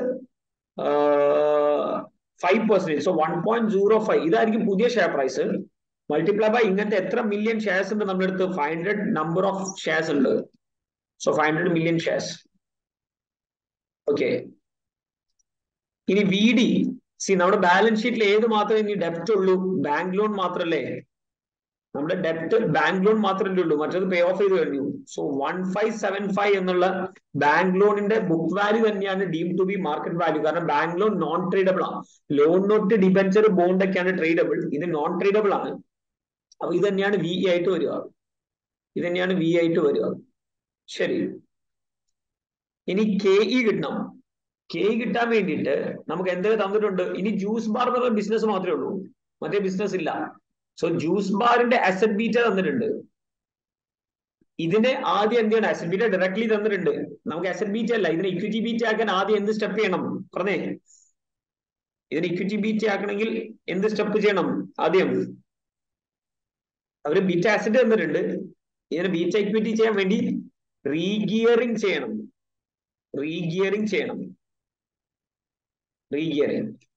ഇതിനു വേണ്ടി ബീറ്റ അസറ്റ് അറിയണം, VE അറിയണം, VD അറിയണം. ബീറ്റ അസെറ്റ് ഡയറക്ട്ലി തന്നിട്ടുണ്ട്. ആക്ച്വലി ബീറ്റ അസെറ്റ് തന്നില്ലെങ്കിൽ ഒരു പ്രോക്സിയുടെ ബീറ്റ ഇക്വിറ്റി തരും. അതൊന്നും ഡീഗിയർ ചെയ്ത് ജ്യൂസ് ബാർ മാത്രം നടത്താൻ വേറൊരു പ്രോക്സിയുടെ തരും. അതിനെ ഡീഗിയർ ചെയ്ത് അയാളുടെ ബീറ്റ അസെറ്റ് കണ്ടുപിടിക്കണം. ഇവിടെ ഡയറക്ട്ലി ബീറ്റ അസെറ്റ് തന്നിട്ടുണ്ട് 0.7 VEVD നമ്മളിവിടെ കണ്ടുപിടിച്ചിട്ട് ഓൾറെഡി. VEVD ഇതിലോട്ട് റീഗിയർ ചെയ്യുന്ന ഫോർമുല, റീഗിയറുള്ള ഫോർമുല ആണ് beta equity is equal to beta asset into VE plus VD into 1 minus T divide by VE ആണ്. So beta equity is equal to beta asset into ബ്രാക്കറ്റ്സില് VE plus വീണ്ടും ഡെപ്റ്റിന് വേറെ bracket. ഈ brackets correctly open ചെയ്തില്ലേ തെറ്റും. ഒന്നുകൂടി ചെയ്ത് നോക്ക്. Beta equity is equal to beta asset into ബ്രാക്കറ്റ്സില് VE plus വീണ്ടും മറ്റൊരു ബ്രാക്കറ്റില് VDയുടെ എത്ര പെർസെന്റേജ് ടാക്സ് 25%. സോ VDയുടെ 75% എടുക്കും. രണ്ട് ബ്രാക്കറ്റും ക്ലോസ് ചെയ്തു. സോ VE പ്ലസ് VD കഴിഞ്ഞു ഡിവൈഡ് ബൈ VE. ഈ 0.89 ആണ് നമ്മുടെ എന്ത് ബീറ്റ ഇക്വിറ്റി വരുന്നത്. So K is equal to RF 4.04 plus beta ഇക്വിറ്റിയെ ബ്രാക്കറ്റിൽ beta equity into risk premium. Market portfolio 11ഉം RF 4 ആണെങ്കിൽ റിസ്ക് പ്രീമിയം 7 ആണ്. അത് വേറെ ഒന്നും എഴുതണം, ഡയറക്ട്ലി എഴുതിയാൽ മതി. 11 - 4 7 വരും. 11 - 4. സോ KE 10.28 ആണ്. അങ്ങനെയാണ് വാക്കിനെ എങ്ങനെ കണ്ടുപിടിക്കും? KE ഇൻറ്റു VE ചെയ്യുക, ഇതിന് KD ഇൻറ്റു VD ചെയ്യുക, ഈ രണ്ട് കോളങ്ങളുടെ ടോട്ടൽ എടുക്കുക. ഏറ്റവും സിമ്പിൾ വഴി ഇതാണ്. So walk is equal to ഇവിടെ തന്നെ കണ്ടുപിടിക്കാം. വാക്ക് ഇസ് ഈക്വൽ ടു ഈ 514 ഡിവൈഡ് ബൈ 5775. ഞാൻ ഒന്നുകൂടി ചെയ്ത് കാണിക്കാം എന്താണ് ചെയ്തെന്നുള്ളത്. കുറച്ച് പേര് ചിലപ്പോൾ ഇതെന്താ ചെയ്തെന്ന് നോക്കിയിരുന്നു പോയിണ്ടാവും. ആദ്യം ഇതെല്ലാം കണ്ടുപിടിച്ചു. KEVE KDVD എന്ത് ചെയ്യുക? വെയിറ്റഡ് ആവറേജ് എടുക്കാനുള്ള എളുപ്പ വഴിയാണ്. അല്ലെങ്കിൽ ബ്രാക്കറ്റ് ഇട്ടിട്ട് കുറെ സമയം എടുക്കും. KEയെയും VEയെയും മൾട്ടിപ്ലൈ ചെയ്യുക. അതുപോലെ KDയും വീണ്ടും മൾട്ടിപ്ലൈ ചെയ്ത് കോപ്പി പേസ്റ്റ് ചെയ്താൽ മതി. ഇനി ഈ രണ്ട് കോളങ്ങളുടെ സം എടുത്താൽ ഇത് ടോട്ടൽ ക്യാപിറ്റൽ ആണ്. ഇത് ടോട്ടൽ ക്യാപിറ്റൽ ആണ്. ഇത് KE into VE KD into VDയുടെ some ആണ്. സോ ഇതിനെ ഡിവൈഡ് ബൈ ടോട്ടൽ ക്യാപിറ്റൽ ചെയ്താൽ നമുക്ക് എന്ത് കിട്ടും? വാക്ക് കിട്ടും. So walk is equal to ന്യൂമറേറ്ററിൽ ഇത് വരും ഡിവൈഡ് ബൈ ഡിനോമിനേറ്ററിൽ VE plus VP plus VD എന്നുള്ള മൊത്തമായിട്ടുള്ളത്. സോ 8.9 ആണ് നമ്മുടെ വാക്ക്. 8.9 ആണ് നമ്മുടെ വാക്ക്. പുതിയ വാക്ക് വരിക. 8.91 ആണ് നമ്മുടെ പുതിയ വാക്ക് വരുന്നത്. Let me check their answer. Example answer 8.91. ശരി. സോ നമ്മുടെ എന്താ വാക്ക് 8.91 ആയിട്ട് കുറയുവാണ് ചെയ്യുന്നത്. 8.91 നേരത്തെ 10 എന്തോ അല്ലായിരുന്നു നമ്മുടെ വാക്ക്. അത് 8.91 ആയിട്ട് കുറയും. ആ ഒരു കുറയുന്നത് നമുക്ക് എന്ത് ചെയ്യാൻ പറ്റും? സംസാരിക്കാൻ പറ്റും. ഇവിടെ ഡീഗിയറിംഗ് ചെയ്യേണ്ട നേഹ എനിക്ക് ഡയറക്ട്ലി മെസ്സേജ് ഡീഗിയറിംഗ് ആണ്. റീഗിയറിംഗ് ആണ് നമ്മൾ ചെയ്യേണ്ടത്. കാരണം ഒരു ബീറ്റ അസെറ്റ് ഡയറക്ട്ലി തന്നിട്ടുണ്ടല്ലോ. വാക്ക് വളരെ ഷുവർ ക്വസ്റ്റ്യൻ ആണ്. എക്സാംസിന് ഏതെങ്കിലും ഒരു ക്വസ്റ്റ്യൻ വാക്ക് എന്തായാലും വരും. സോ നിങ്ങൾ ചെയ്യേണ്ടത് എന്ത് ചെയ്യുക? ഇതേപോലത്തെ ക്വസ്റ്റ്യൻ ഇനിയുണ്ട് EVU സിനിമാസ്. പ്ലസ് ഞാൻ നേരത്തെ നിങ്ങളോട് പറഞ്ഞിട്ടുണ്ട്, അഡീഷണലി നിങ്ങളുടെ സൈഡിൽ നിന്നും നിങ്ങൾക്ക് ഒരു ഗൈഡ് ലൈൻ ഞാൻ തന്നു. ഈ ഏരിയ സ്ട്രോങ് ആക്കണമെങ്കിൽ ഫിനാൻഷ്യൽ റീകൺസ്ട്രക്ഷൻ വേണ്ടി ഫ്ലിപ്പ്തോട്ട് എന്ന കമ്പനി ചെയ്യുക. സ്പിൻ ഓഫിന്റെ ക്വസ്റ്റ്യന് വേണ്ടി CBയിൽ നിങ്ങൾക്ക് ഉള്ള ഒരു ക്വസ്റ്റ്യൻ ഉണ്ട്. If I am not wrong it is in 2023 2023 ഏതാന്ന് എനിക്ക് ഓർമ്മ കിട്ടുന്നില്ല. ഞാൻ വേണമെങ്കിൽ ചെക്ക് ചെയ്തിട്ട് ഗ്രൂപ്പിൽ പറഞ്ഞുതരാം. പിന്നെ MBO MBI ടെക്നിക്കൽ ആർട്ടിക്കിളും വായിച്ചാൽ ഇതിൽ ഏകദേശം സെയിം ആവും. എല്ലാ റീകൺസ്ട്രക്ഷൻ അല്ല നേഹ. എന്നെ ചോദിച്ചു നേഹ ഈ 3 വർക്കിംഗ് നോട്ട് എപ്പോഴും സെയിം ആയിരിക്കില്ല എന്ന്. യെസ്, ഇത് സെയിം ആയിരിക്കും സെൽ ഓഫിന്റെയും ഈവൻ സ്പിൻ ഓഫിന്റെയും ഓൾമോസ്റ്റ് ക്വസ്റ്റ്യൻസിൽ. പക്ഷെ സിനാരിയോയിൽ എന്തെങ്കിലുമൊക്കെ ചെറിയ വ്യത്യാസങ്ങളുണ്ടോ അതിനനുസരിച്ച് നിങ്ങൾ അഡ്ജസ്റ്റ് ചെയ്യണം. ജസ്റ്റ് സ്റ്റെപ്സ് പഠിക്കാതെ ആ ഫ്ലോ പഠിക്കുക. ഇതിന്റെ പുറമെ ഞാൻ നിങ്ങൾക്ക് ഓൾറെഡി എന്ത് പറഞ്ഞു തന്നിട്ടുണ്ടായിരുന്നു? ഇതിന്റെ തിയറിറ്റിക്കൽ ആൻസർ എങ്ങനെ എഴുതണം എന്നുള്ളത് പ്രത്യേകം എടുത്ത് പറഞ്ഞിട്ടുണ്ട്. ബട്ട് സ്റ്റിൽ നിങ്ങൾ എന്ത് ചെയ്യുക? ഫോർ എക്സാമ്പിൾ ഇപ്പൊ ഈ ക്വസ്റ്റ്യനിലെ ഈ ഒരു ക്വസ്റ്റ്യനില് എന്നതാ പ്രത്യേകം പറയുന്നുണ്ട്. ഈ ജ്യൂസ് ഷോപ്പ് ഇപ്പൊ നമ്മൾ ഇനി fruits juice ചെയ്യാന്നാണ്. Fruit juice mix of ഡ്രിങ്ക്സും സലാഡും ആണ്. ഇത് എല്ലാ രാജ്യങ്ങളിലും ഉണ്ട്. ഇതിന്റെ അപ്പിയറൻസിന് ആണ് ഭയങ്കര അതിന്റെ ഒരു പ്രത്യേകത. ഇടയ്ക്ക് കഴിഞ്ഞ ഒരു വർഷം ഭയങ്കര കോമഡി ആയിട്ടുണ്ടായിരുന്നു. എന്താ പുട്ട് ഐസ്ക്രീം നമ്മുടെ കേരളത്തിലുണ്ടായ ഒരു ഭയങ്കര ട്രെൻഡിങ് പോലെ എല്ലാവരും ഭയങ്കര എവിടേക്കോ എന്നുള്ള ആൾക്കാർ പോയി കഴിച്ചിരുന്നു. നിങ്ങൾ കേട്ടോ പുട്ട് ഐസ്ക്രീം എന്ന് പറഞ്ഞ സാധനം? ഒന്നുമില്ല, സാധാ ഐസ്ക്രീം പുട്ടും കിട്ടിയില്ല, അത് വേറെ എന്തോ അതിന്റെ ടേസ്റ്റ് അല്ല, അതിന്റെ എന്താ അപ്പിയറൻസും കാര്യങ്ങൾക്കൊക്കെയാണ് ഒരു ഒരു ഒരു അഡീഷണലി വാല്യൂ കണ്ട് ആൾക്കാർ പോകുക. പറഞ്ഞേ, നിങ്ങൾ അങ്ങനെ ഒരു സാധനം കണ്ടില്ലായിരുന്നോ? ഒരു കുറച്ച് കാലത്ത് ഒരു ട്രെൻഡ് ഉണ്ടായിരുന്നു, പുട്ട് ഐസ്ക്രീം എന്ന് പറഞ്ഞത്. ഇപ്പൊ ഉണ്ടോ എനിക്ക് അറിയില്ല. ഇവിടെ കോഴിക്കോടും കൊച്ചിയിലൊക്കെ കുറെ കടകളുണ്ടായിരുന്നു, നിങ്ങൾ കണ്ടിരുന്നോ? അത് പുട്ടുകുറ്റിയിൽ ഐസ്ക്രീം ഇടുക, അതിങ്ങനെ കുത്തി കൊടുത്തിട്ട് സെയിൽ ചെയ്യുക. അങ്ങനെ ഒരു സംഗതി ഇല്ലായിരുന്നു, നിങ്ങൾ കണ്ടായിരുന്നോ? പുട്ട് ഐസ്ക്രീം എന്ന് പറഞ്ഞ സംഗതി. ഐസ്ക്രീം തന്നെ, വേറെ ഒന്നില്ല. വേറെ കഴിച്ചിരുന്നല്ലേ റുനേജെ? പക്ഷെ അതൊക്കെ എന്താ അറിയോ, these changes successful in terms of attracting fashionable young customers. C നമ്മൾ ഇപ്പൊ നമ്മുടെ എന്താ ഫ്രൂട്ട് ജ്യൂസ് നല്ലതാണ്. അത് നല്ലതാവുള്ള കാരണം യങ് കസ്റ്റമേഴ്സ്, ഫാഷനോട് ഇഷ്ടപ്പെടുന്ന യങ് കസ്റ്റമേഴ്സ് ആണ് കൂടുതൽ വരുന്നത്. പക്ഷെ ഈ ഫാഷൻ എപ്പോഴും എന്തായി പോയേക്കാം, ഫാഷൻ എപ്പോഴും എന്തായി പോയേക്കാം, ഔട്ട്ഡേറ്റ് ആയേക്കാം. ബട്ട് നമ്മൾ ആരെയാണ് വിറ്റ് ഒഴിവാക്കുന്നത്? കോഫിയാണ്. Coffee is always coffee. എത്ര ഫാഷനബിൾ ആയിട്ടുള്ള ഒന്നല്ല, tea coffee it is very basic. അത് അങ്ങനെ തന്നെ എന്തായാലും നിലനിൽക്കില്ലേ? സോ ഞാൻ നേരത്തെ പറഞ്ഞ പോയിന്റ്സിന് പകരം മറ്റേ എന്താ ഡൈവേഴ്സിഫിക്കേഷൻ കുറയുമെന്നും എക്കണോമിക്സ് ഓഫ് സ്കെയിൽ നഷ്ടപ്പെടും എന്നൊക്കെ പറഞ്ഞത് അത് ജനറൽ പോയിന്റാ. പക്ഷെ ഇതൊരു സിനാരിയോ സ്പെസിഫിക് പോയിന്റ് ആണ്. സോ ജനറൽ പോയിന്റ് അത് തന്നെ എഴുതാനല്ല, അതിനെ ട്യൂൺ ചെയ്ത് എഴുതാൻ ശ്രമിക്കുക. പ്ലസ് അതിന്റെ പുറമെ എന്ത് ശ്രദ്ധിക്കണം, സിനാരിയോ ബേസ്ഡ് ആയിട്ടുള്ള പോയിന്റ്സുകൾ. ഈ ഒരു സിറ്റുവേഷനിൽ ഇതിനെ വിറ്റാലുള്ള അഡ്വാൻറ്റേജ് ഡിസഡ്വാൻറ്റേജ്, ഇതിൽ ഡിസഡ്വാൻറ്റേജ് പറയാം, യങ് ആയിട്ടുള്ള ഫാഷൻ ആയിട്ടുള്ള കസ്റ്റമേഴ്സിനെയാണ് നമ്മളെ ജ്യൂസ് ബാറിലോട്ട് അട്രാക്ട് ചെയ്യുന്നത്. ആ ട്രെൻഡ് എപ്പോഴും മാറും, അതിനനുസരിച്ച് നമ്മൾ അപ്ഡേറ്റ് ചെയ്തുകൊണ്ടിരിക്കണം. But coffee is A very basic എന്ന് എല്ലാവർക്കും വേണ്ട ഒരു സംഗതിയാണ്. That is business commercial equipment എന്ന് പറയുന്ന ഒരു പ്രൊഫഷണൽ സ്കിൽസ് ആണ്. അത് ഒരുപാട് ക്വസ്റ്റ്യൻസ്, ഒരുപാട് പ്രാക്ടിക്കൽ എക്സ്പീരിയൻസ് ഉള്ള ആൾക്കാർക്കാണ് പക്കാ പിക്കാൻ പറ്റുക. ബട്ട് സ്റ്റിൽ നമുക്ക് ആ കൂടി 3-4 പാരഗ്രാഫ് തരും. നിങ്ങൾ നോക്ക്, ഇവിടെ ഇങ്ങോട്ട് എന്താ ഈ എക്സിബിറ്റ് 2, ഇത് ന്യൂമറിക്കൽ ആണ്. നിങ്ങൾ ഏതിന്റെ ആൻസർ ചെയ്യുമ്പോൾ മറ്റേ ഇതിനെ വിറ്റ് കഴിഞ്ഞാൽ ഉള്ള പോസിറ്റീവ് നെഗറ്റീവ് എഴുതുന്നതായിട്ട് മുന്നോടിയായിട്ട് ഈ ഒരു ഏരിയ ഒന്നുകൂടി എന്ത് ചെയ്യുക, റീഡ് ചെയ്താൽ ഒരു ബിസിനസ്മാനെ പോലെ തിങ്ക് ചെയ്യുക, ഇതെന്റെ ബിസിനസ് ആണ്. ഈ ഏരിയ വിറ്റ് ഒഴിവാക്കി കഴിഞ്ഞാൽ ഇപ്പോൾ ഉള്ള ഈ സിനാരിയോയിൽ തന്നെ ഭയങ്കര വേറെ പുറത്തോട്ടൊന്നും ആലോചിക്കണ്ട, ഈ സിനാരിയോയിൽ തന്നെ ആൻസർ ഉണ്ടാവും. ഈ തന്ന സിനാരിയോയിൽ എനിക്ക് എന്തൊക്കെ ഫേസ് ചെയ്യും എന്നുള്ളൊരു ബിസിനസ്മാന്റെ തലയിൽ നിന്നുകൊണ്ട്, തല വെച്ചുകൊണ്ട് തിങ്ക് ചെയ്ത് കഴിഞ്ഞാൽ നിങ്ങൾക്ക് ആൻസർ എഴുതാൻ പറ്റും. അതിന് നല്ല മാർക്സ് ഉണ്ട്, കാരണം സിനാരിയോ ബേസ്ഡ് ചെയ്ത് കഴിഞ്ഞാൽ കണ്ടന്റ് മാർക്കും കൂടുതലാണ്. അതിന്റെ പുറമെ നിങ്ങൾക്ക് കൊമേഴ്ഷ്യൽ അക്യുപ്മെന്റ് കിട്ടും. സോ ഞാൻ നേരത്തെ പറഞ്ഞ ക്വസ്റ്റ്യൻസിലൂടെ ഒക്കെ കടന്നു പോവുക, ബിസിനസ്മാനെ പോലെ തിങ്ക് ചെയ്യുക, എന്നിട്ട് നിങ്ങളുടെ ആൻസർ കൊടുക്കുക. അതിനുശേഷം മാത്രം അവരുടെ ആൻസർ വായിക്കുക. അവരുടെ ആൻസർ, എക്സാമിന്റെ ആൻസർ ചാടി കയറി വായിച്ചാൽ നിങ്ങളുടെ തലയിൽ ആ തോട്ട് പ്രോസസ്സ് നടക്കുന്നില്ല. ആ തോട്ട് പ്രോസസ്സ് നടന്നാലേ അതുപോലെയോ അല്ലെങ്കിൽ വേറൊരു സിനാരി വന്നാൽ എക്സാംസ് എഴുതാൻ പറ്റുള്ളൂ. അല്ലാതെ ചാടി കയറി അവരുടെ ആൻസർ വായിച്ചാൽ nothing going to happen in exams also.